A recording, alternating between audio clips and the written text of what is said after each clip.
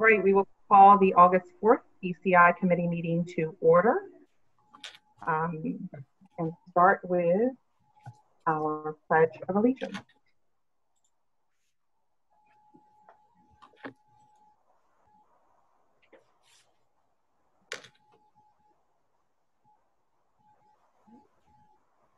I pledge allegiance to the flag of the United States of America and to the republic which stands one nation under God, indivisible, with liberty and justice for all.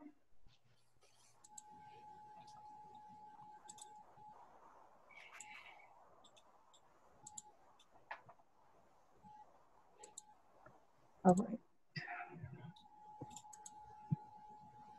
Tonight's meeting is our regularly scheduled committee meeting. In order to meet the requirements of the Pennsylvania Sunshine Law, it is necessary to record the names of all citizens who speak to the committee during the meeting. To assure compliance with this requirement, it is essential that those planning to address the committee state their name and address. Members of the audience are asked to limit their questions and comments to no more than 5 minutes. This limit will permit time for all those who wish to speak to the committee. Whenever members of the audience exceed this time limit, the committee chair may ask the individual to yield to the next speaker. We will have public comment for 30 minutes at the beginning of ECI this evening, and there will be an email available for anyone who wishes to comment beyond the 30 minutes. Following the a motion for approval of our minutes, we will move into public comment. So can I have a motion to approve the minutes from our last meeting?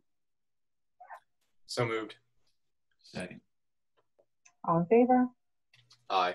Aye. Misty, just a point of clarification. Did you say that it's a 5-minute opportunity to speak? No, I don't. I thought for some reason I thought you said that because I don't believe so more people can have the opportunity to speak in a 30 minutes. No, I said that just a point of clarification. We will have 30 minutes total for public comment this evening at the beginning of the meeting. Anyone who wishes to speak beyond that or wishes to comment beyond that, there will be an email available that you can send your comments to. Okay, I think I might have just heard something wrong there. No. So we will use our regular timer for each person. So you'll see the timer come up on the screen for anyone wishing to comment. So, Mr. Gilmore, when you are ready, we can move into public comment. Alrighty, folks, for the public comment tonight, if you'd like to make public comment, please raise your blue hand in the interface. Once you pop up there, I will activate your mic and you can begin your comments. Mr. Luby is up first. Mr. Luby, your mic is open. Corey, you're ready to go as soon as you unmute. Corey Luby, 114 Knollwood Drive, Lansdale, PA. My comment is a disappointment with the board's decision last week to vote 9-0 for the school to go completely virtual. You all sided with the minority, 14 to 16%, as my numbers have it. I did ask for those numbers and I did not receive those, leaving 84 to 86% who selected either to go all in person or go virtual. We are left without any option. We as parents knew the risk. We selected those options. Nobody was forced to make those options. Furthermore, I don't think our teachers have the experience or have been instructed to teach in a virtual environment. Our students haven't been taught how to learn in a virtual environment. And sitting in front of a computer for hours on end, listening to somebody is difficult. It's much easier said than done. But I'll leave you all with this. Next time before you jump to a vote, understand where the majority is in your district. Put together a quick think tank and come up with solutions, as some of us have been in this boat before and are currently in this boat, and have many, many options that we could help and assist our assistant superintendents, Dr. Bauer, Dr. Rufo, and get our district and our students back in school. Thank you.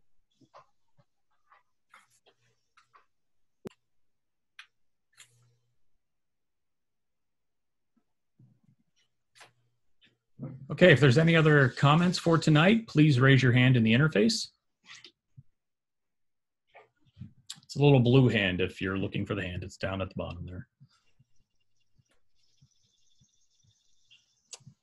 Okay, Mrs. G. William Hellman is up next. William, I'm opening up your mic. Once you're ready, unmute your mic and begin your comments. Hi, yes, this is William Hellman, 709 Springhouse Court. I just want to echo what Corey said. The school board took the decision away from the parents. You had already committed by asking us to commit whether or not in-person education was going to be an option. I agree with what Corey said, that the teachers are unprepared and unlikely to be prepared to provide a fully virtual learning opportunity that is even close to what the students would have in person. And I'm concerned that other extracurricular activities may also suffer a reversal of board approval, in that sports or band or any number of other outside of the core classes activities would also be lost, further hurting our students from scholarship opportunities that may be lost due to not competing this year, and education that's lost by not being in person in class. The board needs to reconsider its vote from Thursday and return the choice to the parents, who have the responsibility to assess that risk on each of our students' behalf. It is not the board's responsibility to assess that risk for me. Thank you.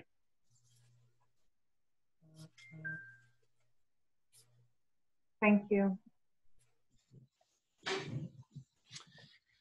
Okay, are there any more comments for tonight's public comment portion of the meeting?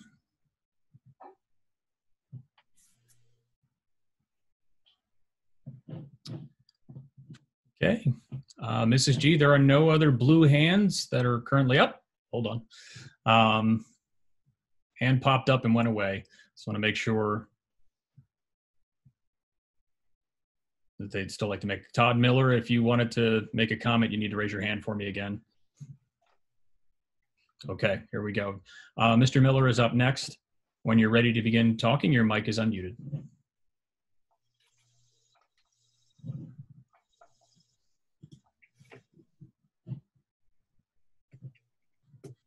Mr. Miller, you have to make sure your mic is unmuted. There you go. Hi, my name's Todd Miller, 117 Shannon Drive, North Wales, Pennsylvania. I've written a couple of emails, and I just wish everybody well, the board and the kids in the district. I'm just concerned because I thought that the school board meeting that we just had was just a perfunctory process where the school board, met and they had their decision made.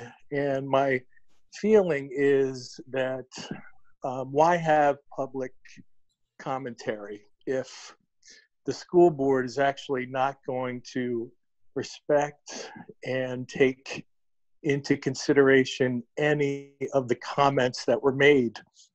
I remember listening to a nurse who was very articulate about wanting the school kids to come back to school, and poured her heart out. And I just thought, why, if it's a perfunctory process, have any comments at all if they're not going to be listened to? And my main comment is that I am a licensed social worker, and I work with kids that are suicidal. And I was really concerned with the lack of appreciation for the mental health processes in our district, and people on the school board thinking that it's just a socialization issue, and it really missed the mark. There are kids suffering, and I talk to them every day, and there's no appreciation for what the pain and anguish that these kids are feeling. And I'm concerned about the mental health issues of our kids in the district. And there seems to be a total lack of appreciation and just a sort of, adherence just to the teachers union. I know the teachers work hard, but I think we can't put the teachers union above the kids in our district. Thank you very much.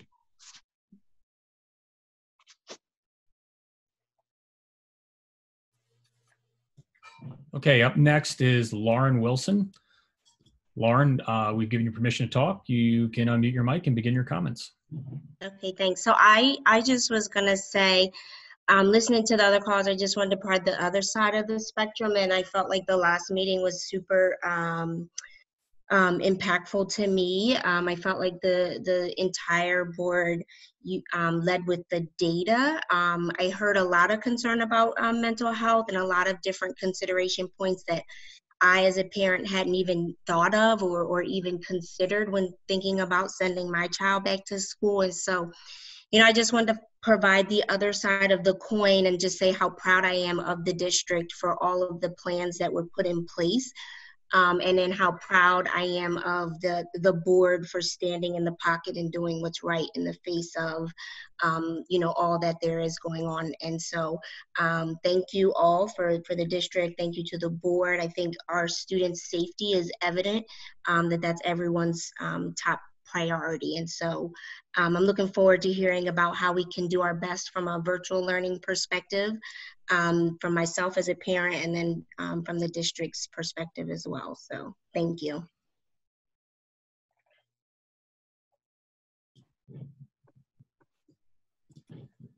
Okay, if there are any other comments, you would raise your hand now.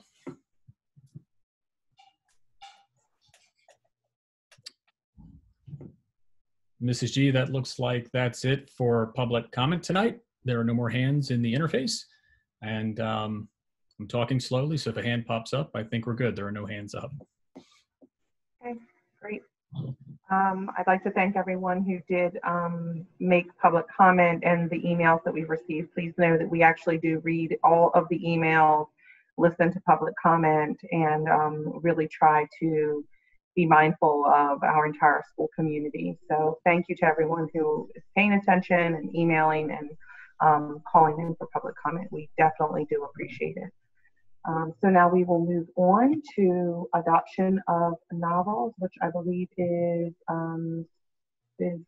that Rachel and Deanna are going to be. Okay, you're on. Hi, good evening, everybody. So we were here in March, and in March we presented a novel that we were adopting, as well as the new African American Studies course. And we want to today just present some new novels that we'd like to adopt in grades 7 to 10 as we continue our cultural proficiency and equity efforts. And also because in order to be successful virtually, we are going to need to purchase some new novels for the 2021 school year. So before I go ahead and share a little bit about the novels that we're hoping to adopt, I also want to mention, as well as, purchasing these novels and continuing to make sure that we have diverse novels at all levels, we also are going to be collapsing levels in social studies and also in English. So we will be collapsing the 4.0 classes, and this year these novels will be for both the 5.0 and 6.0 students. So moving to what the novels we are hoping to adopt. The first one is in grade 7. And okay, you can actually go to the next slide. Thank you. Okay, so the first one is grade 7. This is called The Crossover. In this story, it's about a teenage boy and his twin brother. With the support of their father, these boys are really excited about the basketball season and potentially winning a championship. And in the story, it kind of takes a turn where it involves a health issue, relationships with other classmates, and then it's really about the brother losing and then finding his way. So it kind of ends on a positive. We also are hoping to adopt in grade 7 Never Caught by Dr. Erica Dunbar, and this is a real powerful story about a woman who risked it all to gain freedom, from one of our nation's founding fathers. In 9th grade, we're looking to adopt a book called Brown Girl Dreaming. And this is an award-winning book also, where the author shares her childhood as an African-American growing up in the 60s and 70s during the height of the civil rights movement.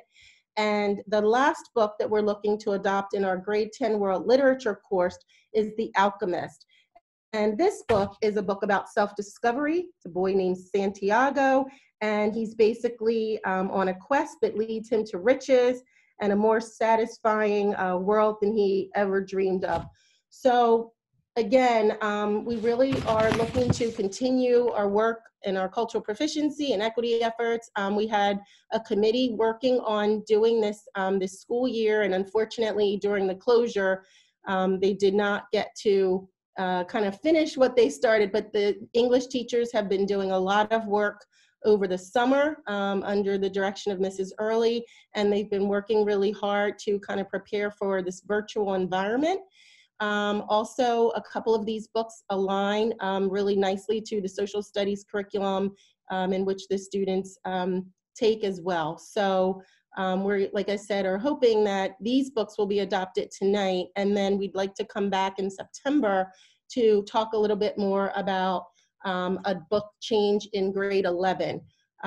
For that grade, we're reaching out. We've already reached out to a couple of other school districts to see what they're using.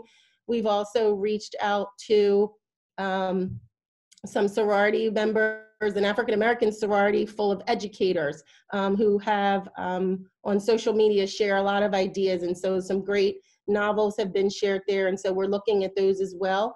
And what we'd like to do is, after we kind of generate that list, run that by our teachers and see, get their thoughts, of course, and then come back to you in September for that as well. So those are the novels tonight that we're hoping to consider.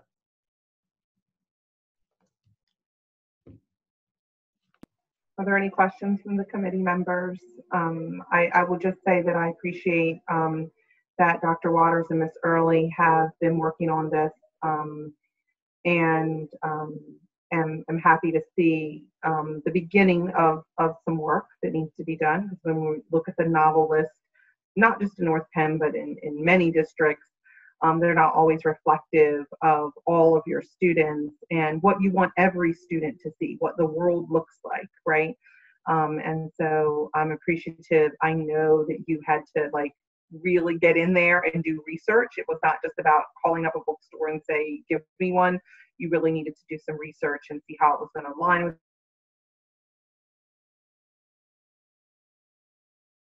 Dr. Waters and Ms.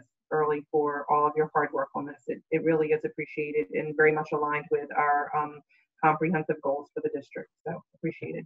Thank you.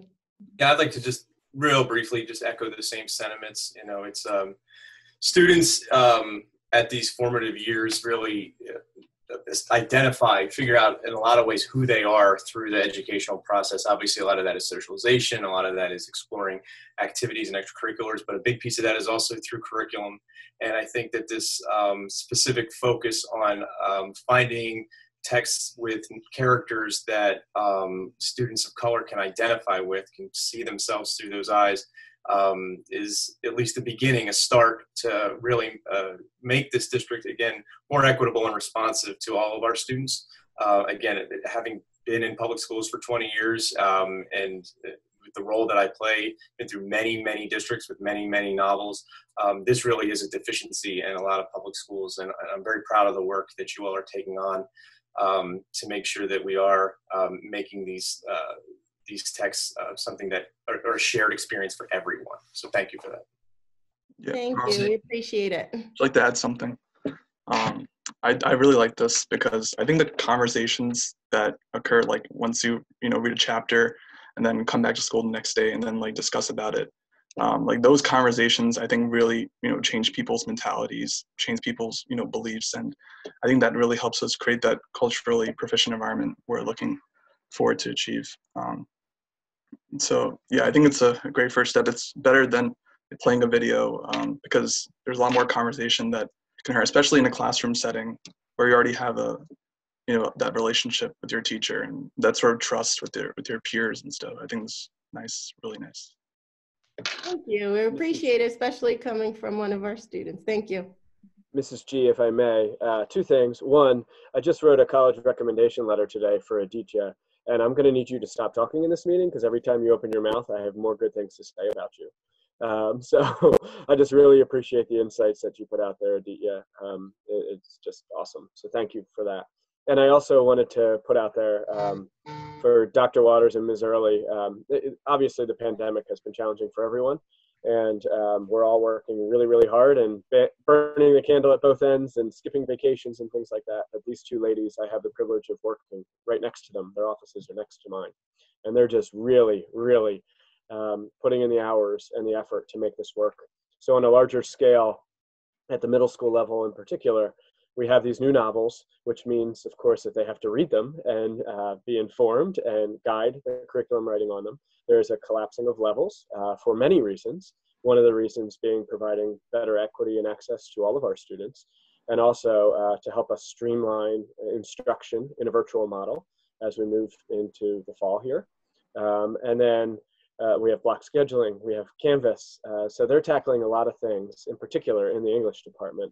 I'm just very proud of both of them. And we're very fortunate to have them. And the public, I'm sure they appreciate them as well, but they don't get to see them every day like I do. So I just appreciate both of you, and thank you.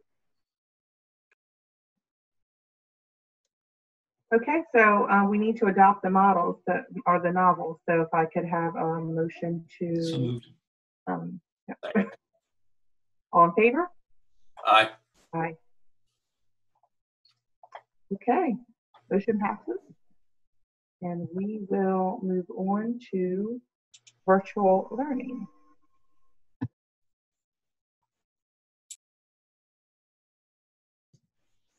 Dr. Bell, are you going to take the lead for that? I was going to say, I have the presentation. If you need me to present it, I have it right here.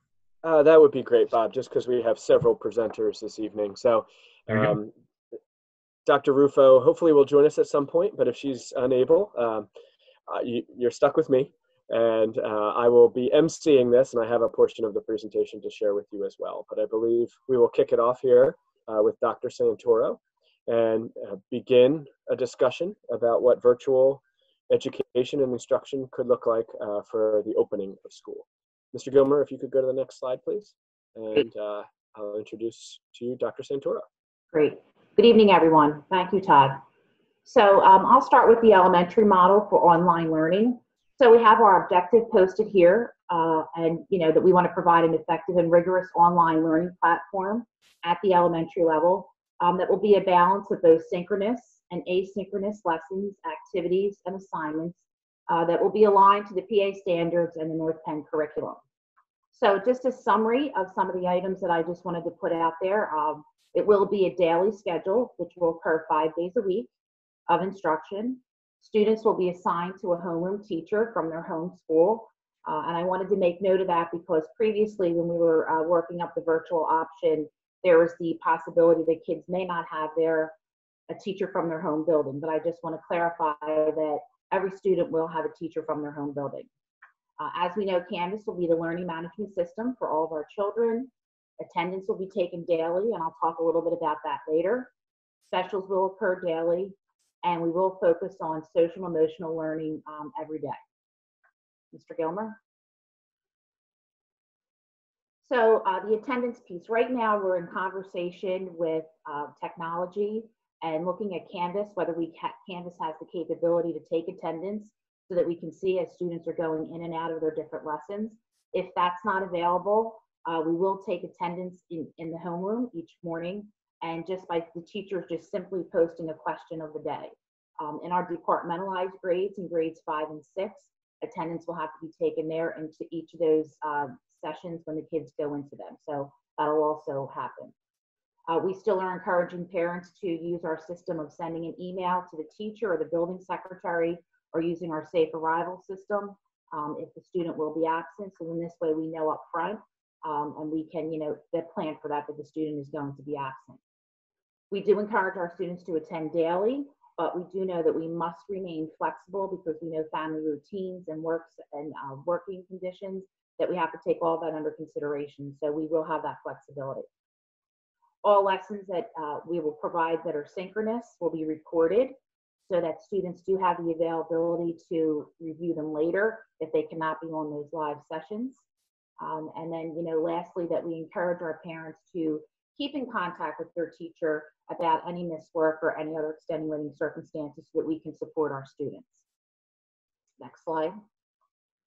So just to break down for K to 4, we're looking at approximately 2 hours of synchronous instruction and approximately 2 hours of asynchronous for the children in grades K to 4. And I'll break that down a little bit more into daily schedules. In grades 5 to 6, we're looking at approximately 2 to 3 hours of synchronous instruction and approximately 2 hours of asynchronous. And as we know, the instruction will be broken down into manageable instructional blocks so that students are not continuously on the screen, but that there are times when students will be doing work that will be working from, a consumable book or working actually manipulating materials right at home. Next slide. So for elementary, for elementary for K to 2, I just caution you that this is a sample. It may look different by each building. The minutes will remain the same, but where they actually fall may look a little different. So I think keeping up with our vision of responsive classroom and also second step, students would start out from 9 to 9:45, engaged in the classroom meeting, teacher setting the schedule for the day, doing the morning message. In kindergarten, we still want to continue exploration stations, which is a big part of kids working on their various motor skills. So we did want to continue that. From 9:15 to 11:15 would be an ELA instructional block. So you can see there where I noted 20 to 30 minutes of synchronous instruction. That would be the teacher providing 20 to 30 minutes. So for example, it could be the teacher in second grade is doing a mini lesson on, similarities and differences. And that could be a 20-minute lesson. And then the teacher's then going to break out and have small groups rotating through. So then this way kids will have that experience to be with the teacher and have that live instruction, but also that we're taking our students, the whole group, and actually managing students in smaller groups so that we're giving more individualized support to teachers and to the students. A special will occur every day from 11:15 to 12 if that fits into the school schedule. So I'm just noting here, it's a 45-minute special. And we can see the times broken down for some synchronous learning and also for the application of the skill that the students are receiving. Lunch and movement, we've allotted an hour in all of the grade levels. Taking that lunch break, taking that time where it's your free time, your movement time, doing a little bit of exercise, just so the kids are getting up and they're moving around. Then in the afternoon, in this schedule, we're proposing a 90-minute with math instruction, very similar, breaking students down into groups so that they get their lessons that way, mini lesson, and then breaking down into groups. Then we would have a break for the K to 2 students in the afternoon for 15 minutes. Then we would go into social studies and science, broken down with synchronous and asynchronous. And the teachers may decide at the lower grades that they're going to do social studies, for 2 weeks, and then they're going to move into science for 2 weeks. They often rotate that.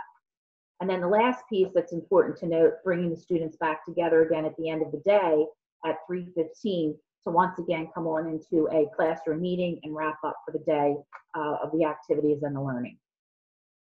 Next slide. So in grades 3 to 4, the sample here.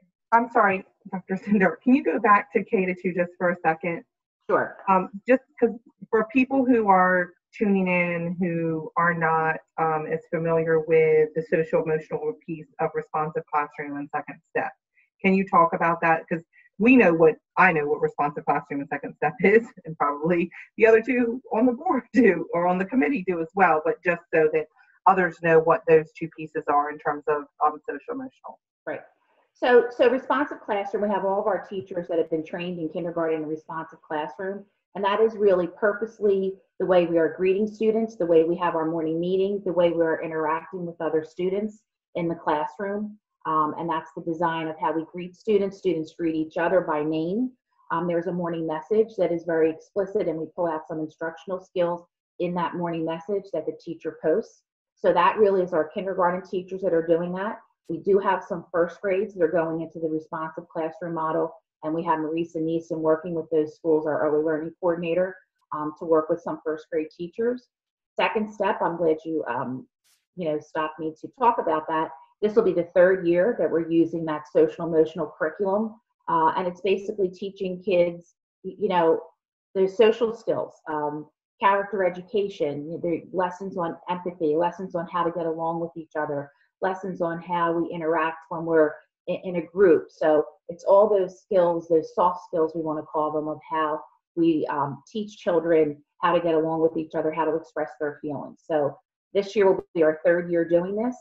We have all of our teachers trained in second step. They will be delivering second step.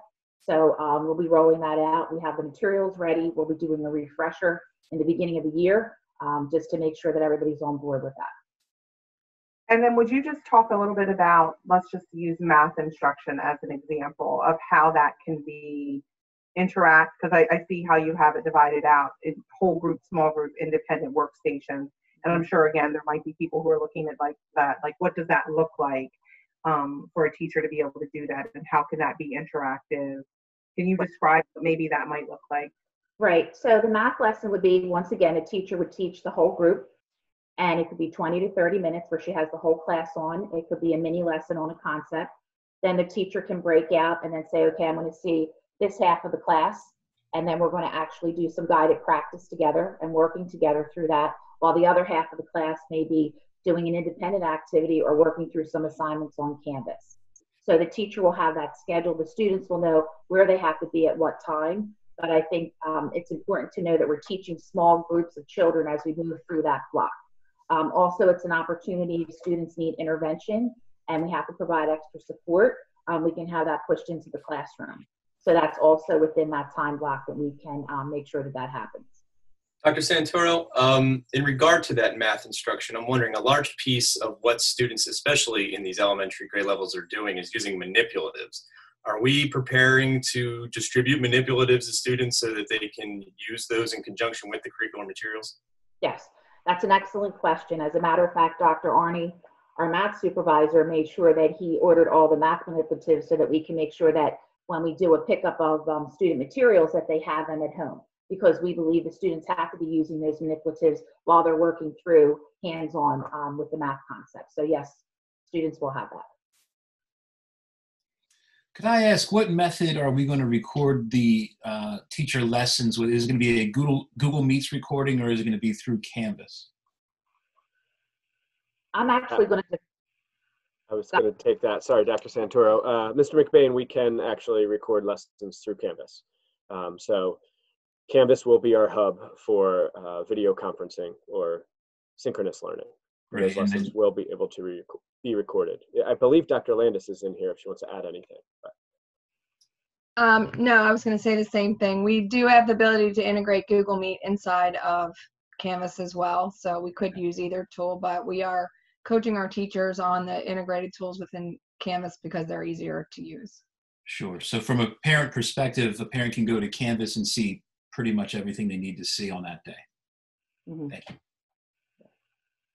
So, Dr. Landis, you won't be using like Teams. You will strictly be using Canvas for the teacher to do everything, to stream the lesson and everything. Is that what you're saying? You won't be using correct. Like Zoom or Teams. You will be using Canvas to do that.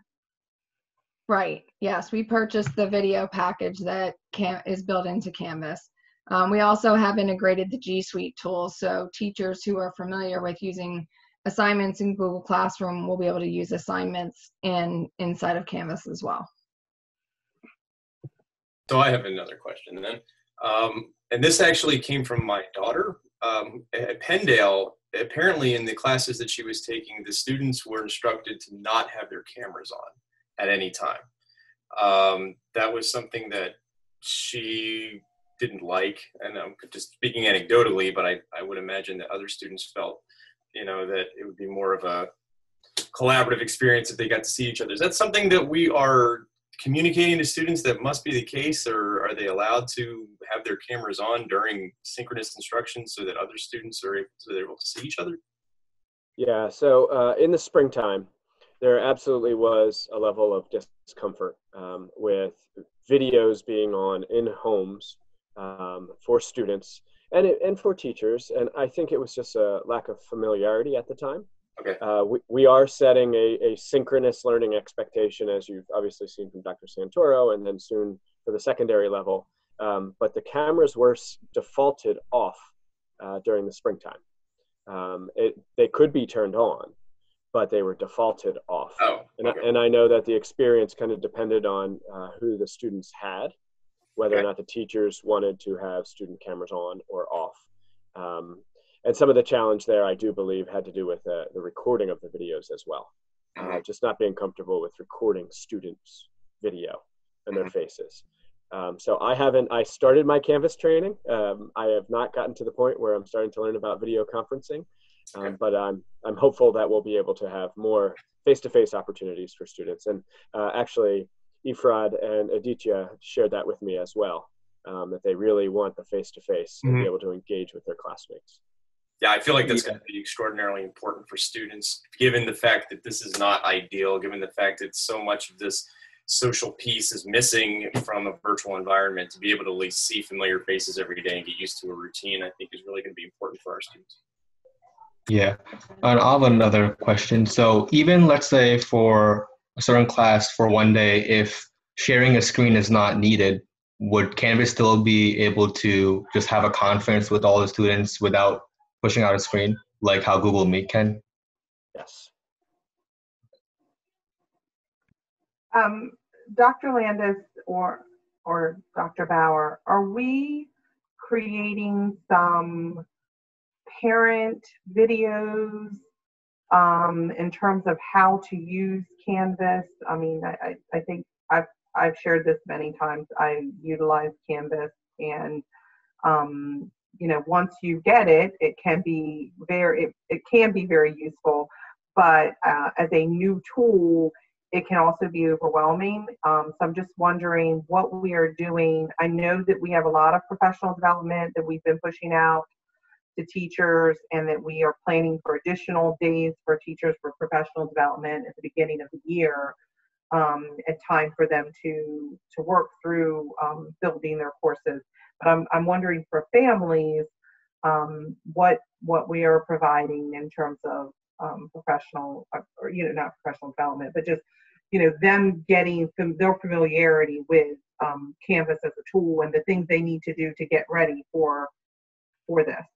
Yeah, I also had a question like that. Like, how would you accomplish a student-teacher or like a family and teacher relationship before like school starts? Would there be like an orientation or like a virtual orientation, or are we just like hitting the road from day one? No, we just hired our 2 additional Canvas coaches. So they'll be starting with us next week, and that will be on the agenda to discuss creating the student and the teacher training materials. We aren't going to be syncing our live courses until mid-August, so we won't be able to do training until we actually turn on the portal for students and parents. So that will be coming probably the third to fourth week in August that material will come out. And we also discussed today, just in the meeting this afternoon with administrators, Dr. Dietrich led a probably close to an hour and a half conversation with the administrative team, and there were conversations about trying to have live sessions with parents and providing coaching for them as well. So while I'm very proud of our progress since Thursday evening's meeting, we still have some boxes to check and some things to develop, but we will get there. And the intention is to have training for parents and for students, and have some live opportunities and even some evening opportunities once the school year begins to provide that support. So I'm glad you mentioned that. That was actually something that I had wanted to ask. There had been some conversation I personally had with Dr. Dietrich about trying to find some flexibility in terms of even like staff hours, certain staff members who may be willing to work in a less traditional time frame to give direct support to families or students who have constraints due to work but are still going to need that extra support in order to help their students achieve. Is that something that is happening in conversation at this point? Absolutely. We had a robust conversation about that this afternoon, about ways in which we could bring that to our families and our students, in particular at the elementary level, I think, to provide that support to families, because we certainly want to make sure that we level the playing field and make sure that everybody can utilize the tools effectively. And we don't want that to be a hindrance in having a successful program in the fall. So yeah, we had some pretty innovative ideas this afternoon, and I'm excited to see where this goes. But I don't doubt it. Dr. Santoro, our student rep had an excellent question about orientation that I think is relevant K to 12, because all of the students will be coming into classrooms where they may have seen their teacher in the hallway, but they might not know exactly who they are. And our kindergarten students will be new to the building and their teacher. And so what are we talking about in terms of what orientation could look like?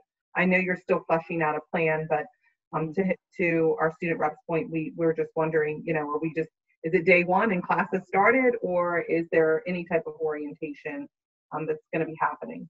Yeah. So in particular for kindergarten, actually, what I'm going to do is on August 17th, we are actually offering a virtual session for all of our incoming kindergarten parents, and it will be an overview session, and we have them broken out at 3 different times. And then I have clusters of principals that will sit on those calls. So parents will sign up pertaining to their school, and we'll do the overview similar to like what we did last spring, not the spring before, when we went out and we did those sessions live, and we had a really good turnout. So I think, for kindergarten, I have to start there and do that general overview of what kindergarten is going to look like, and then especially the level of detail in this virtual environment. We are thinking for kindergarten on August 26th, because we do have that slated as orientation for kindergarten, that we will do something virtual, but it'll be at the building, and it'll be the classroom teacher leading it and actually meeting the students, and then just becoming familiar with the students. And then the other grades, we are also looking at the possibility of working with teachers to do the same things for all the grade levels. Like, we really don't want the first day of school for that to be when the teacher's going to actually reach out and be in contact with their student. There has to be some pre-work. So all that is under conversation right now, but the big lift was actually looking at our incoming K parents. You have a lot of new parents who've never had their kids in school, so we wanted to make sure that we did get that out and up August 17th. A quick question. Is there going to be a traditional back to school night? Not traditional, obviously in person, but I mean, like, is there going to be opportunity for a back to school night as well, where parents are interfacing in a specific meeting for teachers? Yes, and we're looking at that virtually as well. Yeah. To do those meetings. Okay, cool. A quick question. Under the presentation here, it illustrates that the secondary education choices include North Penn Virtual Academy for fully asynchronous learning. What is our answer to the parent who has to come home after work and then finds themselves going through a lot of recorded lessons with their child starting at 5 or 6 p.m.?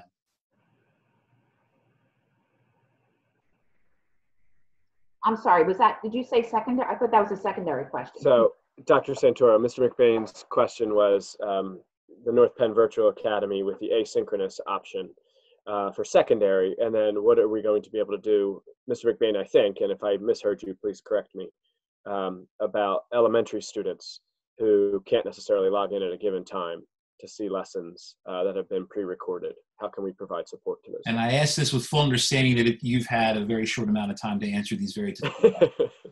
Yeah, but we discussed it today, so we're prepared. Yeah, so I think one of the things that we're looking at in some of the brainstormed ideas is actually having like a hotline, like where we have a bank of educators where parents can call in and ask their questions, and have that staff member navigate through whatever their questions are, or to review things with them. So we just started to talk about that today, and I do have a team of principals that are going to work along with me to see how that'll pan out. So I'm actually thinking of, let's look at the resources we have. Can we have perhaps maybe reading teachers that are going to say, Tuesday, Wednesday, and Thursday night, I'm going to be available these hours. It's an ELA question. It's a reading question. Or I'm going to have math assistants that are, well-versed in math. I'm going to have them as part of that team. So we just have to look at all of our resources. I'm also, looking at our ESL learners too. making sure the parents have that availability in the evening as well, if they have some questions about, the learning that occurred during the day, and then I just need this time where I can then just check in and get my questions answered and clarified. So we actually just brainstormed that today because we know we're going to have to be flexible and we want to be able to support our parents. So we'll be working up a plan this week. Yeah, thank you for that. It's a very difficult job that you've been given to create a robust program and then have it be also a program that can be done quickly, efficiently in the evening, but still be meaningful because of all the different family situations that we're dealing with. So thank you for that. Right, you're welcome. Dr. Landis, you mentioned that there were 2 coaches that were hired. So how many coaches do we have that are completely familiar with Canvas that can be very accessible to teachers to make sure that if the video conferencing is getting clunky and they're trying to start their math lesson, that they don't have 25 kids at home that are, I'm just thinking of the things that can go wrong. How many coaches do we have? So you want me to jump in? Oh, I'm sorry. Go ahead, Dr. Landis. Sorry. So we have 4 coaches that were hired, learning coaches. And then we have a tech support specialist team of 7 people as well who work under the learning coaches, and they are actually doing the Canvas training virtual synchronous for teachers right now. So they actually have buildings assigned to them. So 4 across the district, 2 identified as elementary, 2 as secondary, and then the 7 TSSs each have a building. So teachers know, for example, if I'm at Gwynedd Square, I contact Karen McDermott as my first line of contact to get me help. And we'll also be training our tech assistants as well to provide that support in the event that it's needed. And is there literally like some type of help desk that they can call that they can get someone pretty immediately, other than, shooting an email to someone and needing to wait some time? I mean, is it pretty, I'm just wondering how the structure, are you still figuring that out? Sure. No, absolutely. We have a specific email address that the TSS team is manning every day for North Penn. And then we also contracted with Canvas for immediate chat support. So if teachers can't get one of our staff and they have a question that they need answered right away, they can also, right within Canvas, click on chat with a Canvas representative, and they can get a representative as well. Okay, thank you. Okay, so if we go to the next schedule, that's grades 3 and 4. Following the format now, we'll receive from 9 to 9:30 will be that classroom meeting. Second step, morning message. Teacher setting the day, setting what the schedule will look like.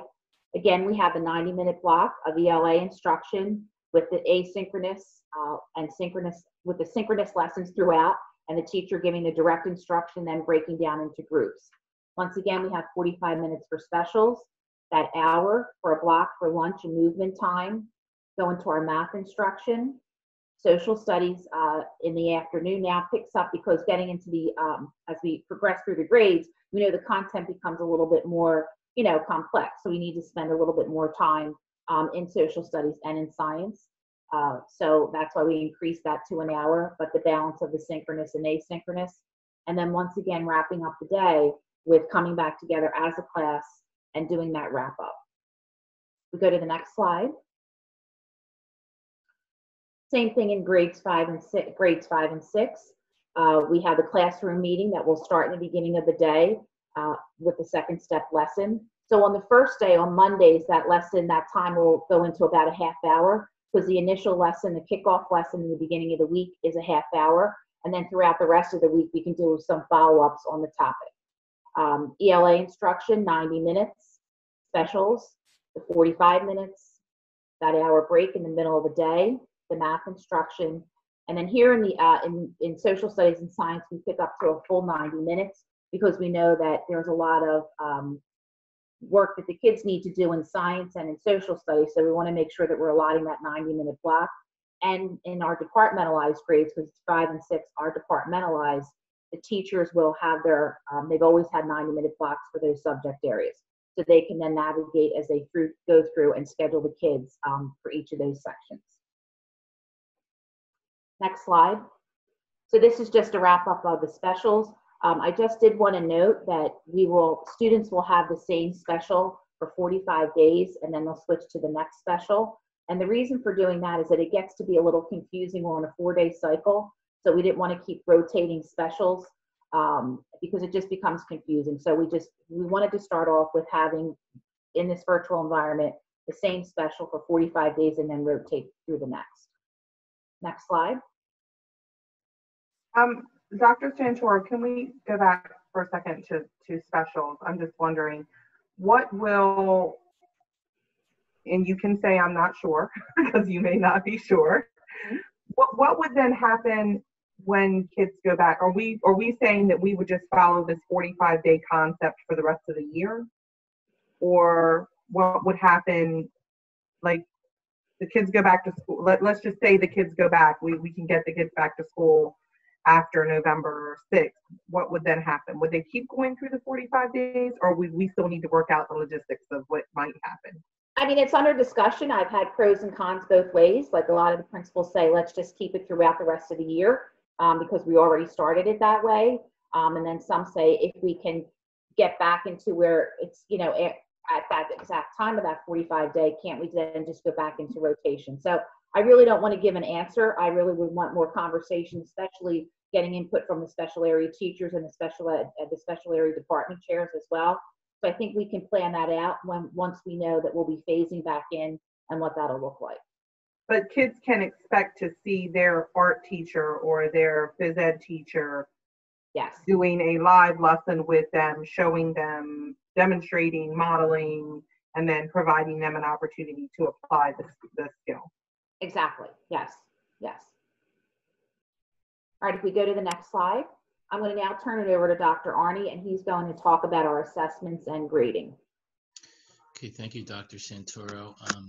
I helped facilitate a group during our reopening committee that focused on elementary assessments and grading. So for the fall, moving forward, the standards-based grading system will resume as it had in previous years, where the students will be graded based on the standards 3 times a year because our elementary students are in trimesters, so they'll receive grades in December, March, and June based on the standards. Teachers will have the opportunity to meet with parents both in November and March for our virtual conferences, but be mindful that, you know, if a parent emails a teacher at any time, a conference can be organized and arranged. For the assessments, looking at specifically for our content in ELA, the district is embarking on a new journey with a company called Renaissance Learning, and we're using their tool called Star 360. Actually, we're using this tool for ELA and math, but what this tool does, it's a universal screening tool. It's administered to all kids in grades K to 6. It's about a 20-minute screening tool that assesses students on grade level content and the standards. And at the end of the assessment, it gives the teachers immediate feedback on where a student falls in grade level standards. And the teachers can use this to set goals and progress monitor their students based on you know, remediation or enrichment. And the STAR 360 is aligned to Pennsylvania standards as well. Similar to math, it's the same concept. The teachers will administer this 3 times per year, following the assessment calendar, typically looking at a September, January, and May administration. See, the CDTs, which was a state assessment that kind of followed the path of the PSSAs, is going to be removed for the time being, because we felt that the amount of time that the CDTs took to administer didn't give us the same amount of information that we can get immediately from the STAR assessment. One thing that I will mention, that the STAR the STAR assessment can be administered in the virtual setting, and we are working with Renaissance Learning to come up with protocol to provide the teaching to our teachers to administer it in the virtual setting. And that's pretty much it. The teachers will use curriculum-based assessments across all content areas that are all already designed and are aligned to the different content standards. When students are when screening tools are used to assess student reading levels, especially in elementary grades, and then they're grouped accordingly based on those needs, are we presuming to do that by grade level, or are we going to do that by class? So when we're breaking into the smaller groups based on student results on screening tools, you know, these students are high needs versus students that are accelerated, right? Are we going to be looking at that from a teacher's role or from the whole grade level? Because in many of the buildings I've worked in, traditionally, it's more of like a grade level sort of, but is that something we'll be able to do in a virtual environment? So let me just caution or clarify, actually, the STAR 360 is just one tool that the teachers are going to use to make the decision based on how to group a student for ELA. As well as should be. Yeah, so so a teacher in a classroom will be able to group their students across similar levels. So you may have a group of a second grade classroom may have a high group of kids that are being you know, on the 3rd or 4th grade level, and then they may have kids on level, and then they may have a group of kids that are below level. Keeping in mind that during the ELA block, there's also time for intervention and remediation where the kids are maybe pulled out for additional support for Wilson instruction or additional, you know, fluency instruction. So in the core reading group, during your guided reading time, the teacher is being provided lessons based on the kids in their classroom.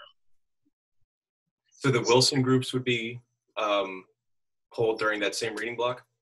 So for example, if a reading block is, if you looked at the model that Dr. Santoro provided, where it's 30, 30, 30 or something like that. So 30 minutes would be small group guided reading, 30 minutes would be a shared reading, and then 30 minutes would be pulled out, targeted, you know, for Wilson or for LLI or for whatever the targeted reading skill is for that student.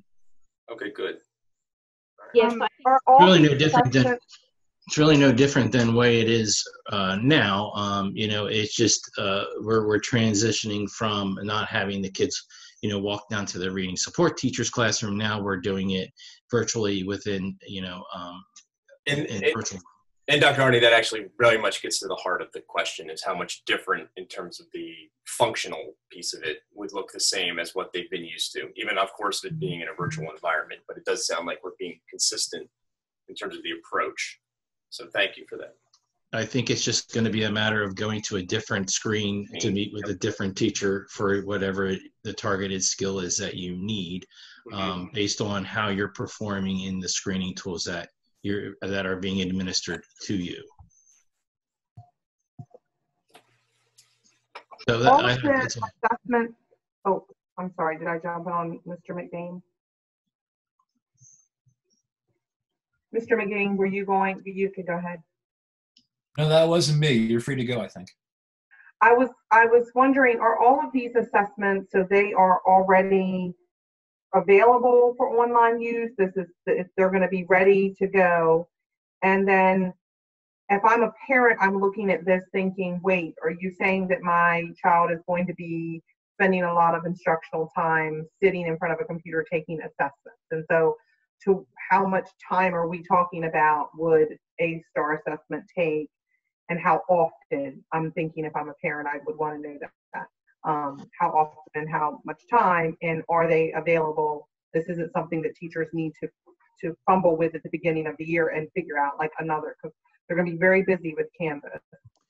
So that's a great question. So let me give you for example, one of the reasons I heard overwhelmingly from teachers to consider removing the CDTs is that CDTs in person could take up to an hour to 2 to 3 hours per grade level, depending on the pacing of the student. And you multiply that 3 times per year. So you're talking 6 to 9 hours of an assessment for math. So for the STAR assessment, it's a 3 time per year screening tool that takes 20 minutes per administration, 20 to 22 minutes. So you're capitalizing on the gain of instructional time by still getting the same amount of information about a student's progress. What's nice is that I didn't talk about this specifically, but we also purchased a learning platform called Freckle. So the information that we gather from STAR 360 for ELA, math and ELA, directly links it to Freckle, which is a platform that students could go on independently and matriculate based on how they perform on their assessment. So it's an online learning management, like a platform that when you look at their independent time in ELA and math, the teacher can assign them to work independently and they could progress based on how they perform on the STAR assessment.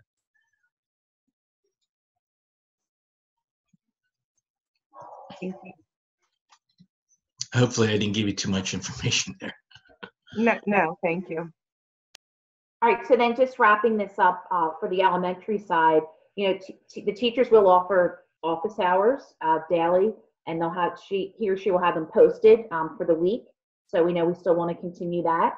And if, you know, at all times, if parents and teachers need to connect, they can always come up with a mutual time that works within their schedules to meet. Our teachers are always responsive to parents, and they get back to parents in a timely manner. So I think all these things will be, you know, once we start to set the schedules per building, I think then teachers would then have an opportunity then to kind of, you know, navigate when they will be doing their office hours. And then the last thing I just wanted to note that you guys already talked a little bit about, you know, we will be sending home materials. We want to make sure that students have their consumable books, that they have their manipulatives.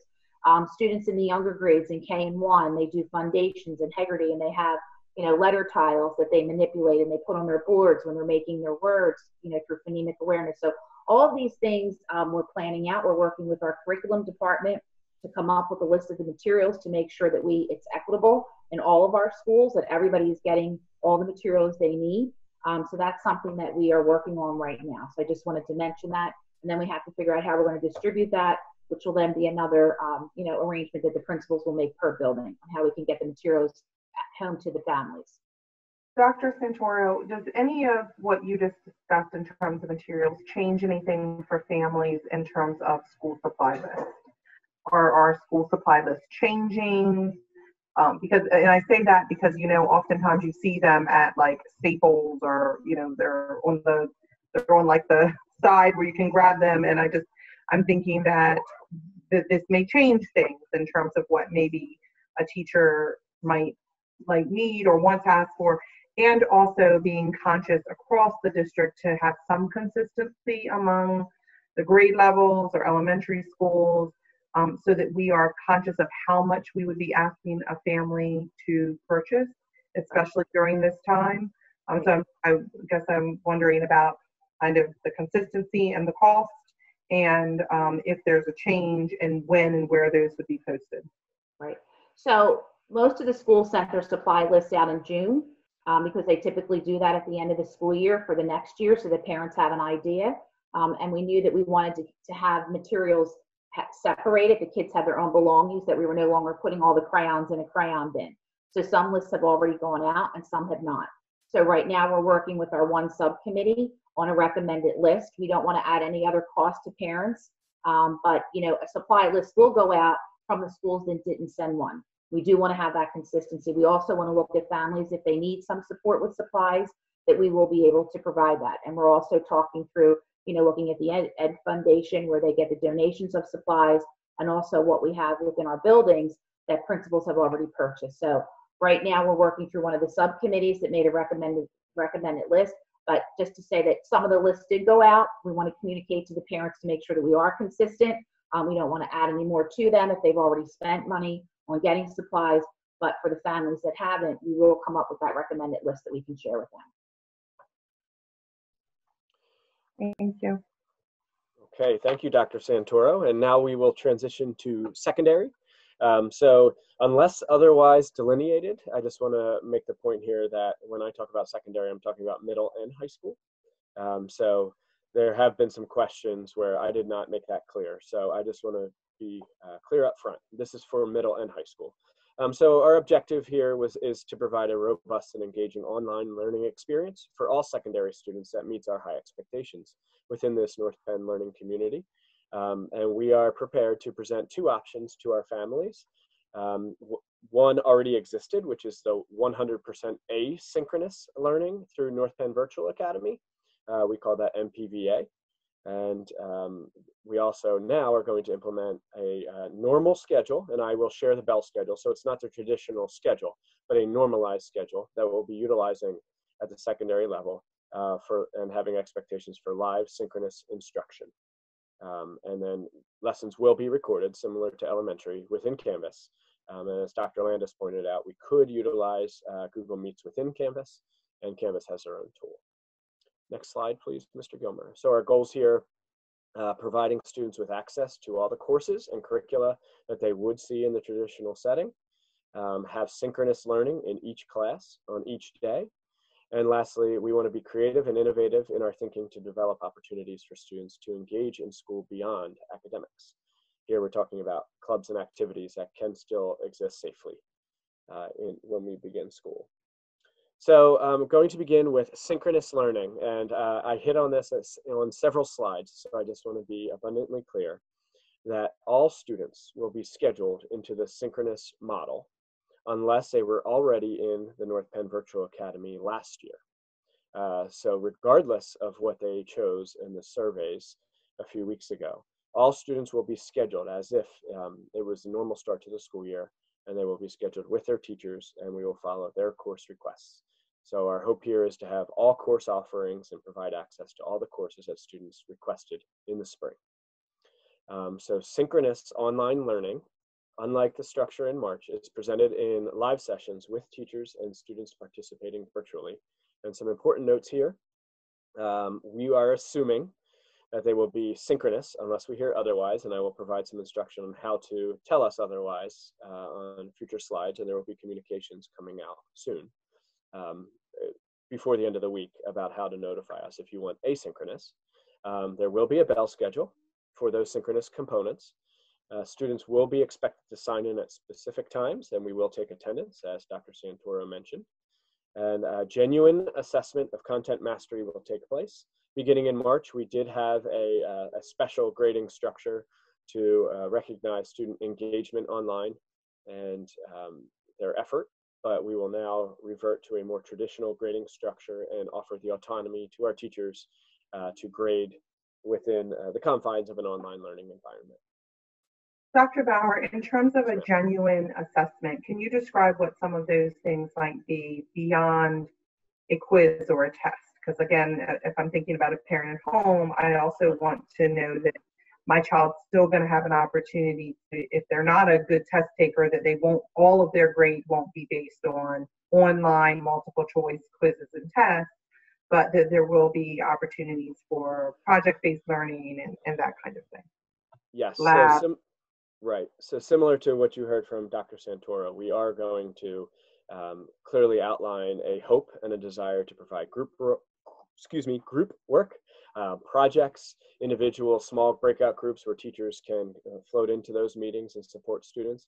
I would expect more interviews and conversational assessment in this environment, talking to students more in smaller groups to best gauge their understanding. Certainly taking tests online is not always the best option. There will be times where our students will leverage tools within Canvas or in Linkit like they have in the past and take some assessments online, certainly. And there will certainly be essays and presentations put together, but there will also be many more less conventional assessment opportunities for our students, because quite frankly, it's I was a math teacher. I was a high school math teacher, and sometimes that's difficult in a virtual environment to take a math test. So we will have, I'm sure, traditional tests and quizzes take place, but also we are going to be striving to equip our teachers with the tools to make sure that we can assess in other ways virtually.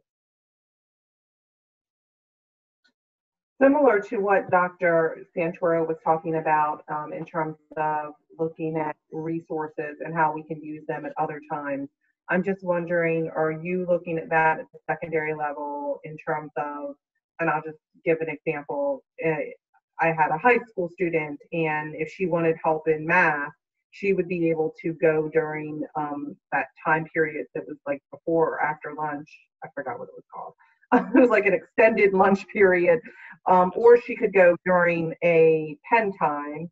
And so how now will that look, so that for those people who want to connect with their teacher or with someone else, or are there other resources even outside of the teacher where you can get extra help in math, or especially with us collapsing some levels and some other subjects? I'd just like to hear about how we're going to support students there as well. Right. So I appreciate you leading the witness here, because that's coming up on a future slide. So we have it embedded in our bell schedule, and I will hit on that, I think, in 2 slides. So Mr. Gilmer, if you can give me option 2 here. Option 2 is North Penn Virtual Academy. This is led by Mr. Galante, and he will be the point of contact. He's on the meeting this evening, so he can field questions about North Penn Virtual Academy. But this is not a COVID thing. North Penn Virtual Academy existed, and we have North Penn teachers leading instruction. We do utilize the Edgenuity platform, and their curricula is aligned to our curricula. So we actually take lessons and modules and assignments out of their platform and push them to our students based upon their needs. And we will provide office hours and opportunities for students actually to even reach out to those teachers individually at Northbridge.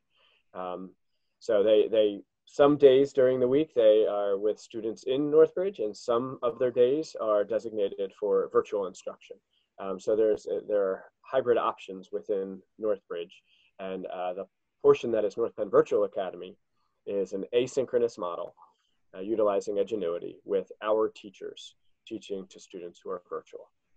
So I think it's important to share that this is something that always existed. We have great success with this, and Mr. Galante will be your point of contact. But we did hear from some families that the asynchronous model did work well for me. I appreciated the flexibility to log in when I wanted to do my work when I wanted to on my time, whether it's a high school student that needed to go to work or care for a younger sibling. There is still a need. I heard from many parents that still want the option for asynchronous instruction. So this is the established method that we have for asynchronous. So let me answer Mrs. G's question. If you would, Mr. Gilmer, next slide. Real quick, important note, notice the red there to try to grab everyone's attention, that we will default to the synchronous option for our families, unless you reach out to Mr. Galante. And the schedules that are about to follow are samples or concepts, as Dr. Santoro outlined as well. This does not mean I have a 7th grade schedule in the next slide where I'll be able to address Mrs. G's question. And it doesn't mean every 7th grader will have this schedule. It's just a sample schedule for a 7th grader. Okay, Mr. Gilmer, I think we're ready. Okay, so if you recall, our 7th grade or our middle schoolers are utilizing a block schedule. Some of the motivation behind that was to build stronger relationships with their teachers, have fewer major courses for our middle school students at one time, so that they can focus on just 2 or 3 major courses instead of 4 or 5 at one time. And it will just allow us to, in a real world environment, when we transition back, we will have fewer transitions from class to class and fewer points of contact with other students and with teachers.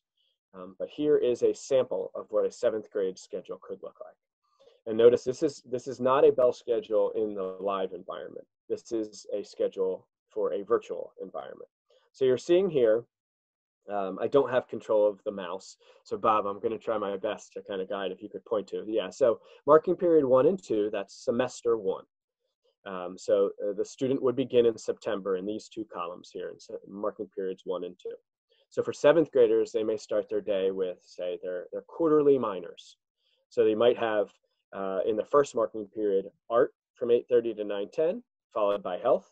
And then the second marking period, which is scheduled to begin on November 7th, they would have FCS and then their Tech 7 course, which is business and technology education. So their first block in 7th grade would be a minor here. Then as they transition to block 2, these are their twice per cycle minors. So the way that they worked in the previous schedule prior to the block schedule was that you would have PE on A and D day, music on B and E, and exploratory language, which is Spanish, French, and German on C and F day. So those are unchanged with the block schedule, that they will still have those minor courses that happen twice a cycle. The dramatic change here is when we get down to block 3. But prior to that, you'll see there, Mrs. G, there's a full hour where we thought it was important to have the entire grade, all teachers, all students, to have off at the exact same time, so that there's an ability to get support, ability to make up assignments, to do group work. Dr. Santoro mentioned a movement break. So students, if that's what works for them, but everyone will be scheduled instead of having that lunch rotate through their schedules. And which lunch do you have? Do you have the first lunch, the second lunch? Everybody has a break at the same time to provide accessibility. That's where you would actually see some pen time, as you referenced, Mrs. G, or lunch study at the high school. But everybody's going to have this break at the same time. And then they will move to block 3 for in this semester, the student has reading, and then they have science. So they have their minors in block 1 and 2, and then they have reading and science in blocks 3 and 4. You'll notice that the actual schedule itself has roughly an hour of instruction. So the blocks, if we were in person in brick and mortar buildings, would be roughly 80, I believe it's 84 minutes. We're not saying 84 minutes of live synchronous instruction. We're saying 60 minutes of instruction, whether that be 20 minutes of class meetings, setting expectations, going over last night's assignments, and then providing a guide for students to break into groups. And then the teacher kind of touching base with those groups. Or perhaps it's just one of those lessons that there's time where there's just engaging discussion with the full class. But we are blocking off a time of an hour there, and then there's a 20-minute kind of buffer in the middle that provides opportunities for students to get support from their teachers, begin their homework, ask questions of their teacher, but there's 20 minutes in between periods there for their majors where they have the opportunity to get support. Bob, you are doing a great job. It's as if I am controlling that mouse. Good job. Dr. Bauer, I have a quick question. Yes. For the intervention, will that be strictly a break, or will that time also be used to hold like school-wide assemblies or virtual assemblies, or will that just be a break? Great question. So in the brick and mortar environment, it would be lunch and pen time. But in speaking to the middle school principals today, I do think that that will be a great time for them to, if they do provide programming to students, like a virtual assembly, as you're hinting at, that's when they would do it. But keep in mind, in the morning, there is a morning announcements, and that's going to be pretty flexible, whether it's they're utilizing some restorative justice or restorative practices lessons, whether they're highlighting some student accomplishments or touching base with their principal, like a morning message. But there's a time in the beginning of the day that they could do some of that. But I do believe that they would utilize the time in between block 2 and block 3 in 7th grade to do something if it was full grade assembly. Dr. Bauer, can you clarify? If I'm a 7th grader, marking period, I'm seeing block 1 and A and 1B combined, they're like 8:30 to 9:50. Block 2 says 9:50 to 10:30, and lunch says 11:10. So am I missing something? What happens between 10:30 and 11:10? I am gonna guess that is a typo. Okay, I was wondering. Yeah. That's a long. You know what? No, I think I do know what that is. I think that is the same buffer that we're talking about in getting support in between the periods. See the gray there? Yeah, so it's kind of hard to transition this to the actual bell schedule, but that's what it is. So between block 1 and block 2 and block 3, I'm sorry, there's some time in there for them to get some support from. Okay, good. Okay. And so teachers are available during that time for students who have individual issues or questions. And okay. Correct. Yes. Mrs. G, did I get that question? I don't remember. Okay. All right. So let's. I'll remember. I'll remember shortly. Can I chime in real quick? Sure, Dr. Bauer, thank you. This is extraordinarily detailed. I wonder, because I'm an optimist and I'm hoping that everyone is able to safely come back to schools as soon as possible. Yes. I wonder if there will be a massive difference between the experience of a student who has reading or science in your example in the first semester versus the second semester. And I know that when other schools have made transitions to the block schedule, some courses have been an every other day schedule. So for example, block 3, one day they have reading, the next day they have English. Block 4, one day they have science, the next they have world cultures and geography. Is there a reason why that doesn't fit for us particularly? And I worry only because, especially in the area of math, for example, a student who has math in the fall and then not in the spring may not see that that next math course for quite an amount of time under the block schedule here. Great points, Mr. McBain. And I don't have the perfect answer. That is a drawback to block scheduling, but something we did try to consider when we developed this. And I think you would better see it if we were actually looking at the true bell schedule for when students are in the building, because there is intervention time built into every day, whether it's pen time or intervention. And that's the time that we're hoping to utilize to continue that education for some of the courses that maybe they're not having from end of January through May. Now, I have to be totally transparent and honest that one of the motivations here in not doing the AB was to plan and be in our health and safety plan, to not have students mixing with just as many students as they would in a traditional setting. And same with our teachers. Rather than our teachers seeing 6 groups of students, they're seeing 3. So contact tracing, trying to keep kids safe, it really does simplify it. And this also gives our teachers, I think, more prep time to prepare with the challenges of the virtual learning. So those were the motivations. It is not perfect. It is similar to like a college schedule. You could have math first semester freshman year and not have math again till your sophomore year. One question I have been asked is about the Keystone exams, and the Keystone exams are offered in January. So if our students are taking algebra in the first semester, they choose to take the Keystone exams, they could take it as soon as they complete math. But great questions. Mr. Gilmer, can we transition to the proposed question? Yes. Would there still be final exams at the end of the year for these classes, or would it be right after you guys finish the course? Yeah, Efrad, great question. I can tell you that as of 3 or 4 weeks ago, that was the thought, that we would still have final exams, maybe not midterm exams. I do think having a summative, cumulative exam is important to help prepare our students for life beyond North Penn. No matter what your profession or trade, there are cumulative exams at some point, but we're discussing what the right way to implement final exams is going to be. So could there be a change in how much it's worth, what it looks like? Absolutely. But right now, the thinking, we're not there yet. We're not ready to prepare for the end of the year, but I do think there will be summative assessments to some degree. Yes. Good so question. Dr. Bauer, Yes, one of my questions in terms of one of, I think, the issues when we transfer to Infinite Campus, at least that I experienced, and I think others may have experienced, were not always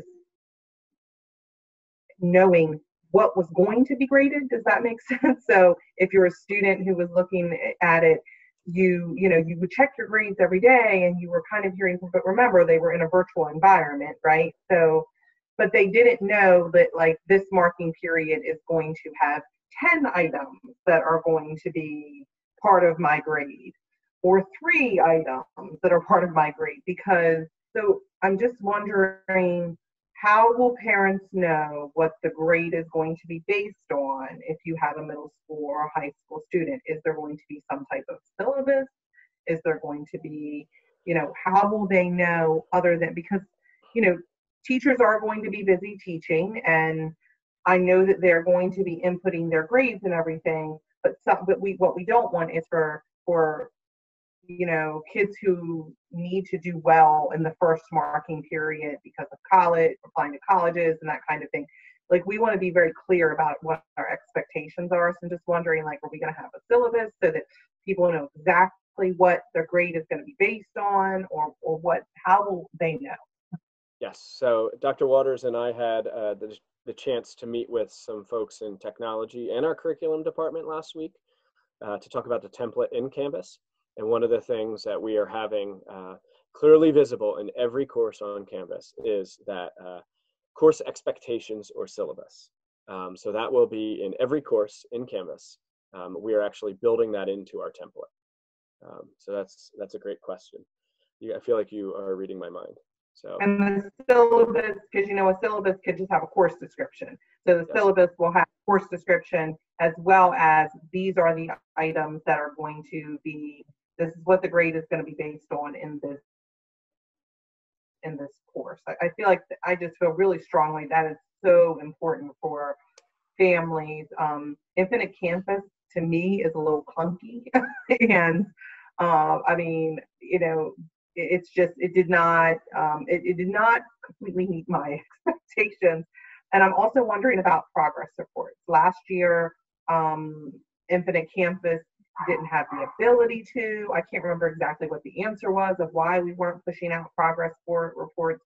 You may remember that, but again, more than ever before, I think that parents do need that red flag of, like, it is like kind of an alert system of, like, something, something's not right here. I need to check in with the teacher at the middle school, high school level. So what's the reason why we can't have some type of progress report, or like what was the reasoning behind that? So initially, and Dr. Landis, if you're still with us, I don't have everybody's face up on the screen right now, but initially it was that it's actually a live grade book. Mm-hmm. And in comparison to eSchool and our parent portal there, it was not always live. So what we did instead was just alert parents that it was mid-marking period, and please check your students' grades. I believe that's the structure, and it actually does a grade pull every week for eligibility. And we just, it wasn't a separate entity within Infinite Campus. It was live all the time, as opposed to some of the time.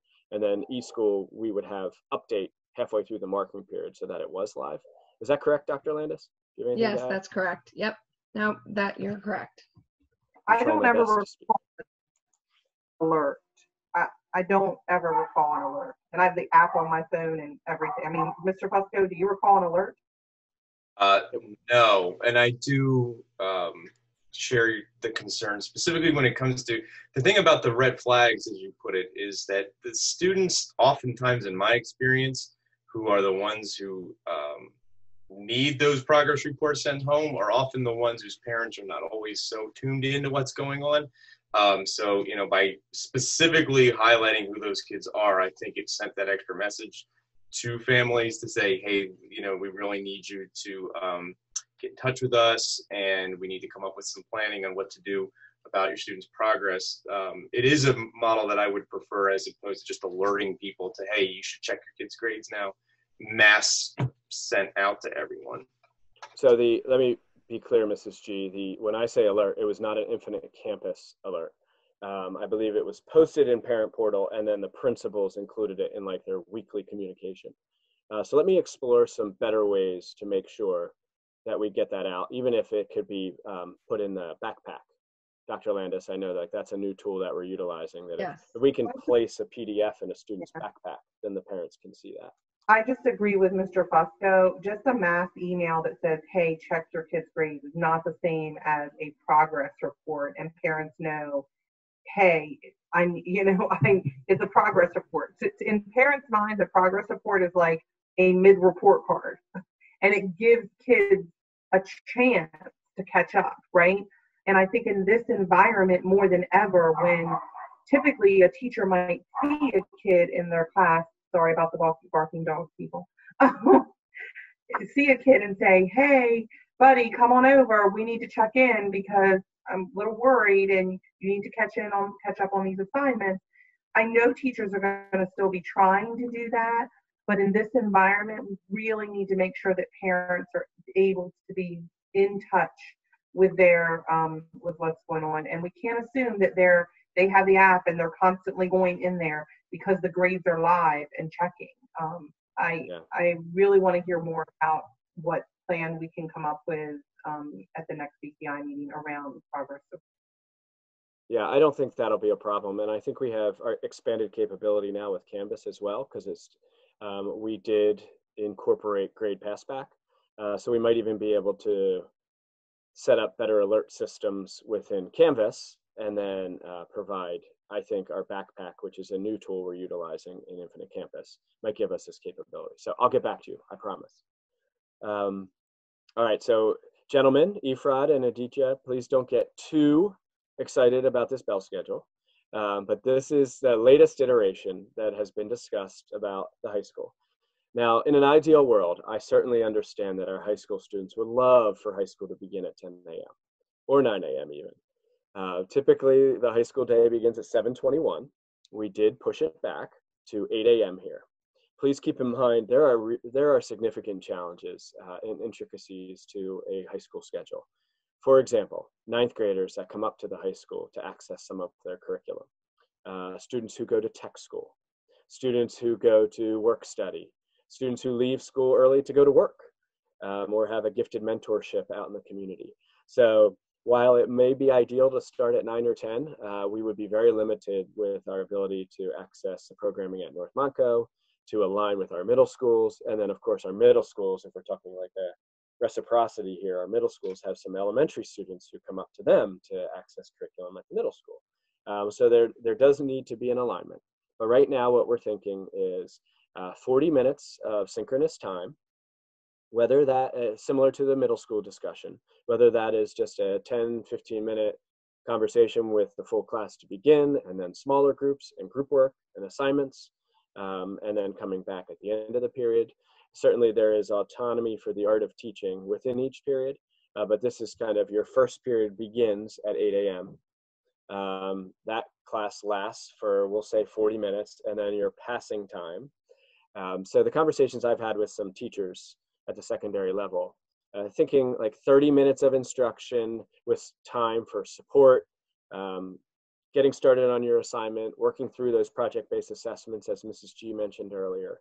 But just a framework here being roughly 40 minutes with a 5-minute break in between. And then again, you'll see over an hour break in the middle of the day. And this almost never happens in the high school, where you can have everybody off at the same time. So students have the opportunity to go get support.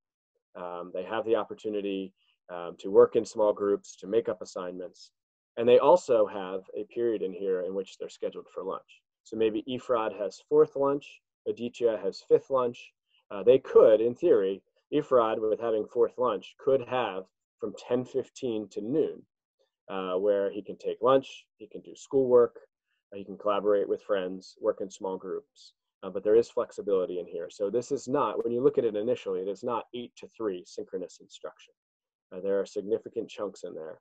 Students will have the opportunity to get support, work with friends, and even have some other innovative opportunities. I'm already thinking about like science labs when your science teacher could do a demonstration if they chose during that break, because everybody's off at the same time in the whole school. So that's the thinking right there. And in talking to some of the teachers, I think they thought that was really great that they would have that buffer in there to kind of work with kids and take a step back. So again, we still have some things to iron out. We're still, and I know many of the questions that I received and the board received had to do with North Monco, our technical career center. We're still working with North Monco because keep in mind, they work with 5 other districts. So they really have to try to align things here and which districts are virtual, which districts are in-person or hybrid. I believe most of the districts that feed into the tech school are virtual at this point, aside for 1 or 2. So we're still working with them. I can't answer those definitively, what their instruction will look like right now, or whether or not they'll be allowed to attend North Monco in person, but North Penn virtually. We're still working out those finer details. Will there be a time for morning announcements? There's no, I don't see a inbuilt time. Yeah, so Mr. Nicholson and I talked about that this morning, Aditya. I know that the work day will be a little different for teachers. This isn't their schedule. So there will be some time for some morning activities or a morning publication, whether we utilize NPTV, do the morning show. Still working on that, but we definitely need to have that time, and it could be incorporated in that midday time as well. Okay. Okay, Mr. Gilmer. And I believe Dr. Arnie is going to help me with this, but I will chime in on behalf of Dr. Rufo that for our gifted and special education supports, that students will be seen virtually and synchronously, as indicated in their GIEPs. An enrichment toolkit is currently being developed for our students at each grade level. In terms of special education, services will be delivered synchronously. Guidelines for synchronous related services are in development right now. I know they had a robust meeting yesterday. Investigating online evaluation instruments. Had a meeting about this today for our school psychologists and speech therapists so that they can evaluate students virtually. Working on plans for academic support, similar to some of the office hours that have previously been discussed, and providing support for students in smaller groups. And then in process of contacting families of students with our most significant disabilities eligible for alternate assessment to explore options for service delivery. Yeah, the only thing I'm going to add to that, Dr. Bauer, is that we did have a very lengthy conversation as a special ed supervisor team yesterday to recognize that, IEP means individualized, that everybody's support and services are going to need to be unique based on the student's IEP goals, and that it may be a combination of synchronous or asynchronous. It may be, it's all going to be driven by the IEP team and what each student is going to need based on their goals. And we all recognize that it needs to be more robust than it was, come last March. Can I ask a question about evaluations? I would assume that there's a backlog of evaluations based on the fact that we stopped seeing students in person in March, and psychologists had evaluations that they were, I'm guessing, had postponed. I know that there were certainly other districts that had to do that. If that's the case, I would imagine that they are looking at a awful weighty task in front of them, considering they're going to have new evaluations come their way, students to be identified. They're certainly going to still continue to need to be considered in that process. Do we have the staff, like, have we talked to psychologists about their potential workload and what that means in terms of deadlines and how we can provide them support to make sure that we can address all those evaluations? I am. Mr. Fusco, I'm actually, that's my 8 o'clock meeting tomorrow, is to facilitate a school psychologist department meeting. And one of the goals is to get an update from the department chair, Mrs. Edmonds, on where they currently stand with that. Okay, so I'll just wait to hear. Thank you. Also for the special education, like me being a former ESL student, I know a lot of ESL students like need help, and they go to a separate, under normal circumstances, they go to a separate classroom and get help while they're taking assessments. How would we compensate for that in this environment? Yes, that's a great question, Efrat. We are still planning to utilize our ESL or ELD supports. We are also exploring some opportunities, as we discussed earlier with Dr. Santoro, to provide evening opportunities for our families to provide more support, and office hours beyond the typical instructional day. So we are hoping and planning to be as innovative and creative as we need to be able to provide the same type of education for our students. And that's all students. So Efrat, I appreciate you being an advocate for students, and Aditya too. You guys just are keeping me on my toes, and I really enjoy it. So I know that the Miss Bowers was in today to discuss ELD and support. So we're on it. We're not there yet, but we are on it. Okay, Mr. Gilmer, I think I have one more slide. I'm sure everyone's sick of hearing from me at this point, but just a quick update on school nutrition services. Meals will continue to be distributed in the format, and I think I said in the last meeting that our school nutrition services staff has just been absolutely outstanding. I believe they're well over 100,000 meals delivered since March. I don't know the exact number, and I should have been prepared with this, but they're going to continue. And they're working on expanding the menu, which I'm sure is exciting to everyone. But it is important to note that the USDA has not approved universal free meals as they did in March. And that's in the works, is my understanding. But if it's not passed, we will follow through with a plan similar to what it looks like in real life, where we have free and reduced lunch. Some students who just pay naturally will still have the option to get to our school nutrition options. And we'll be seeking family input as to whether pickup times and locations, because if you recall, we've consolidated since the beginning on where to pick up. So I believe our SNS department is going to reach out to families to see if there's a better way that we can distribute these meals. But I cannot understate how hard these folks have been working, even all through this summer. Okay, Mr. Gilmer, I think that's the last slide for this portion. It is. I couldn't advance anymore. Okay, very good. So our next agenda item, Mrs. G, do we still have time for more agenda items?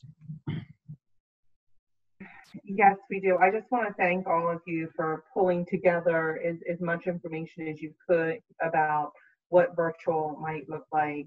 Obviously, it's our intention to get kids back as soon as we can get them back in school, and to continue that conversation over the next,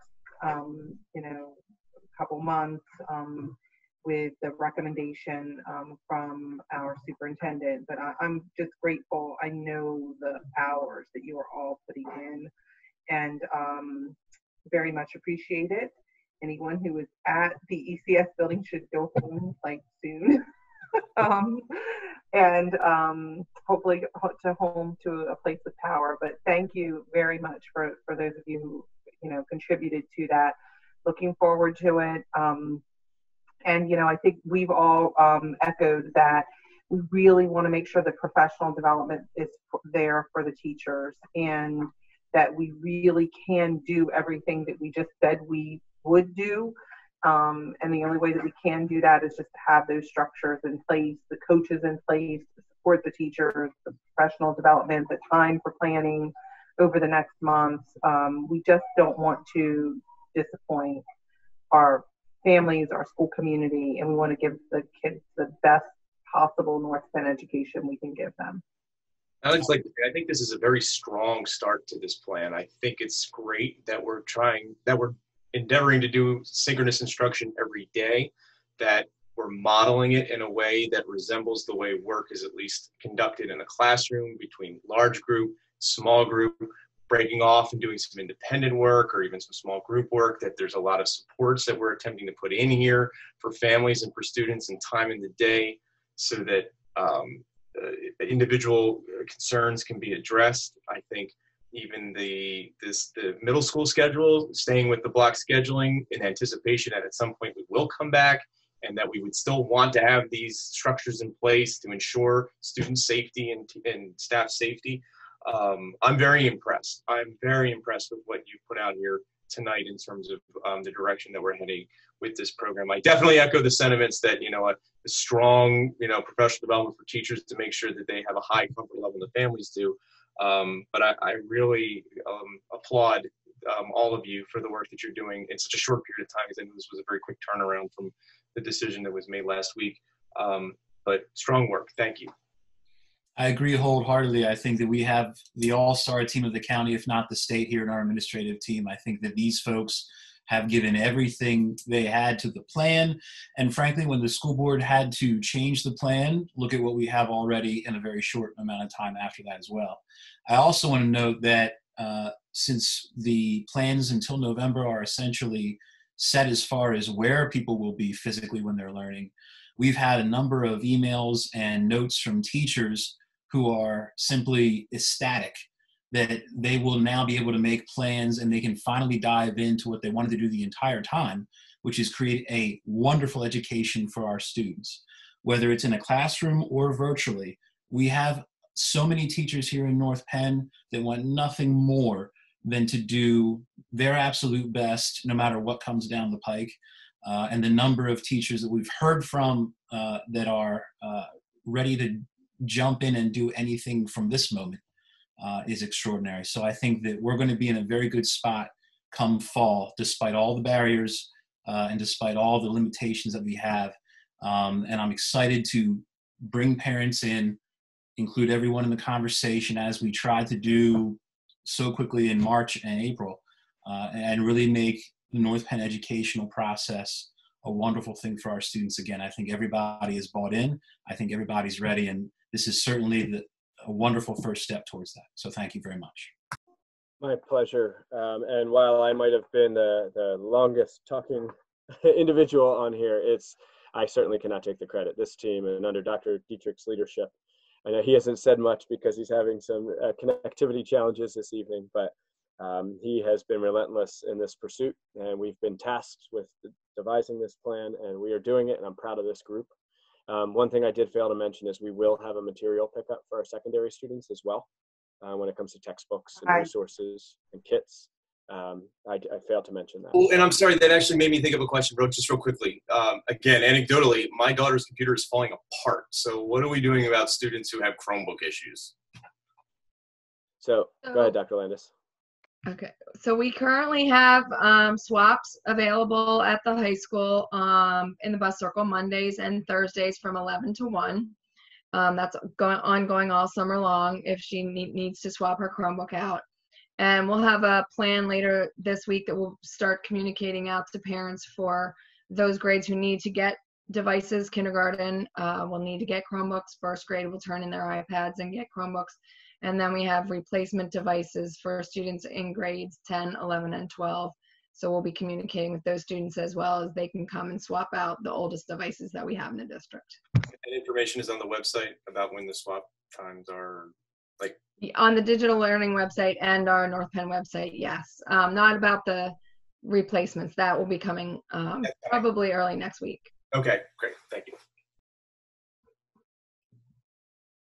Okay, so we are going to move on to our...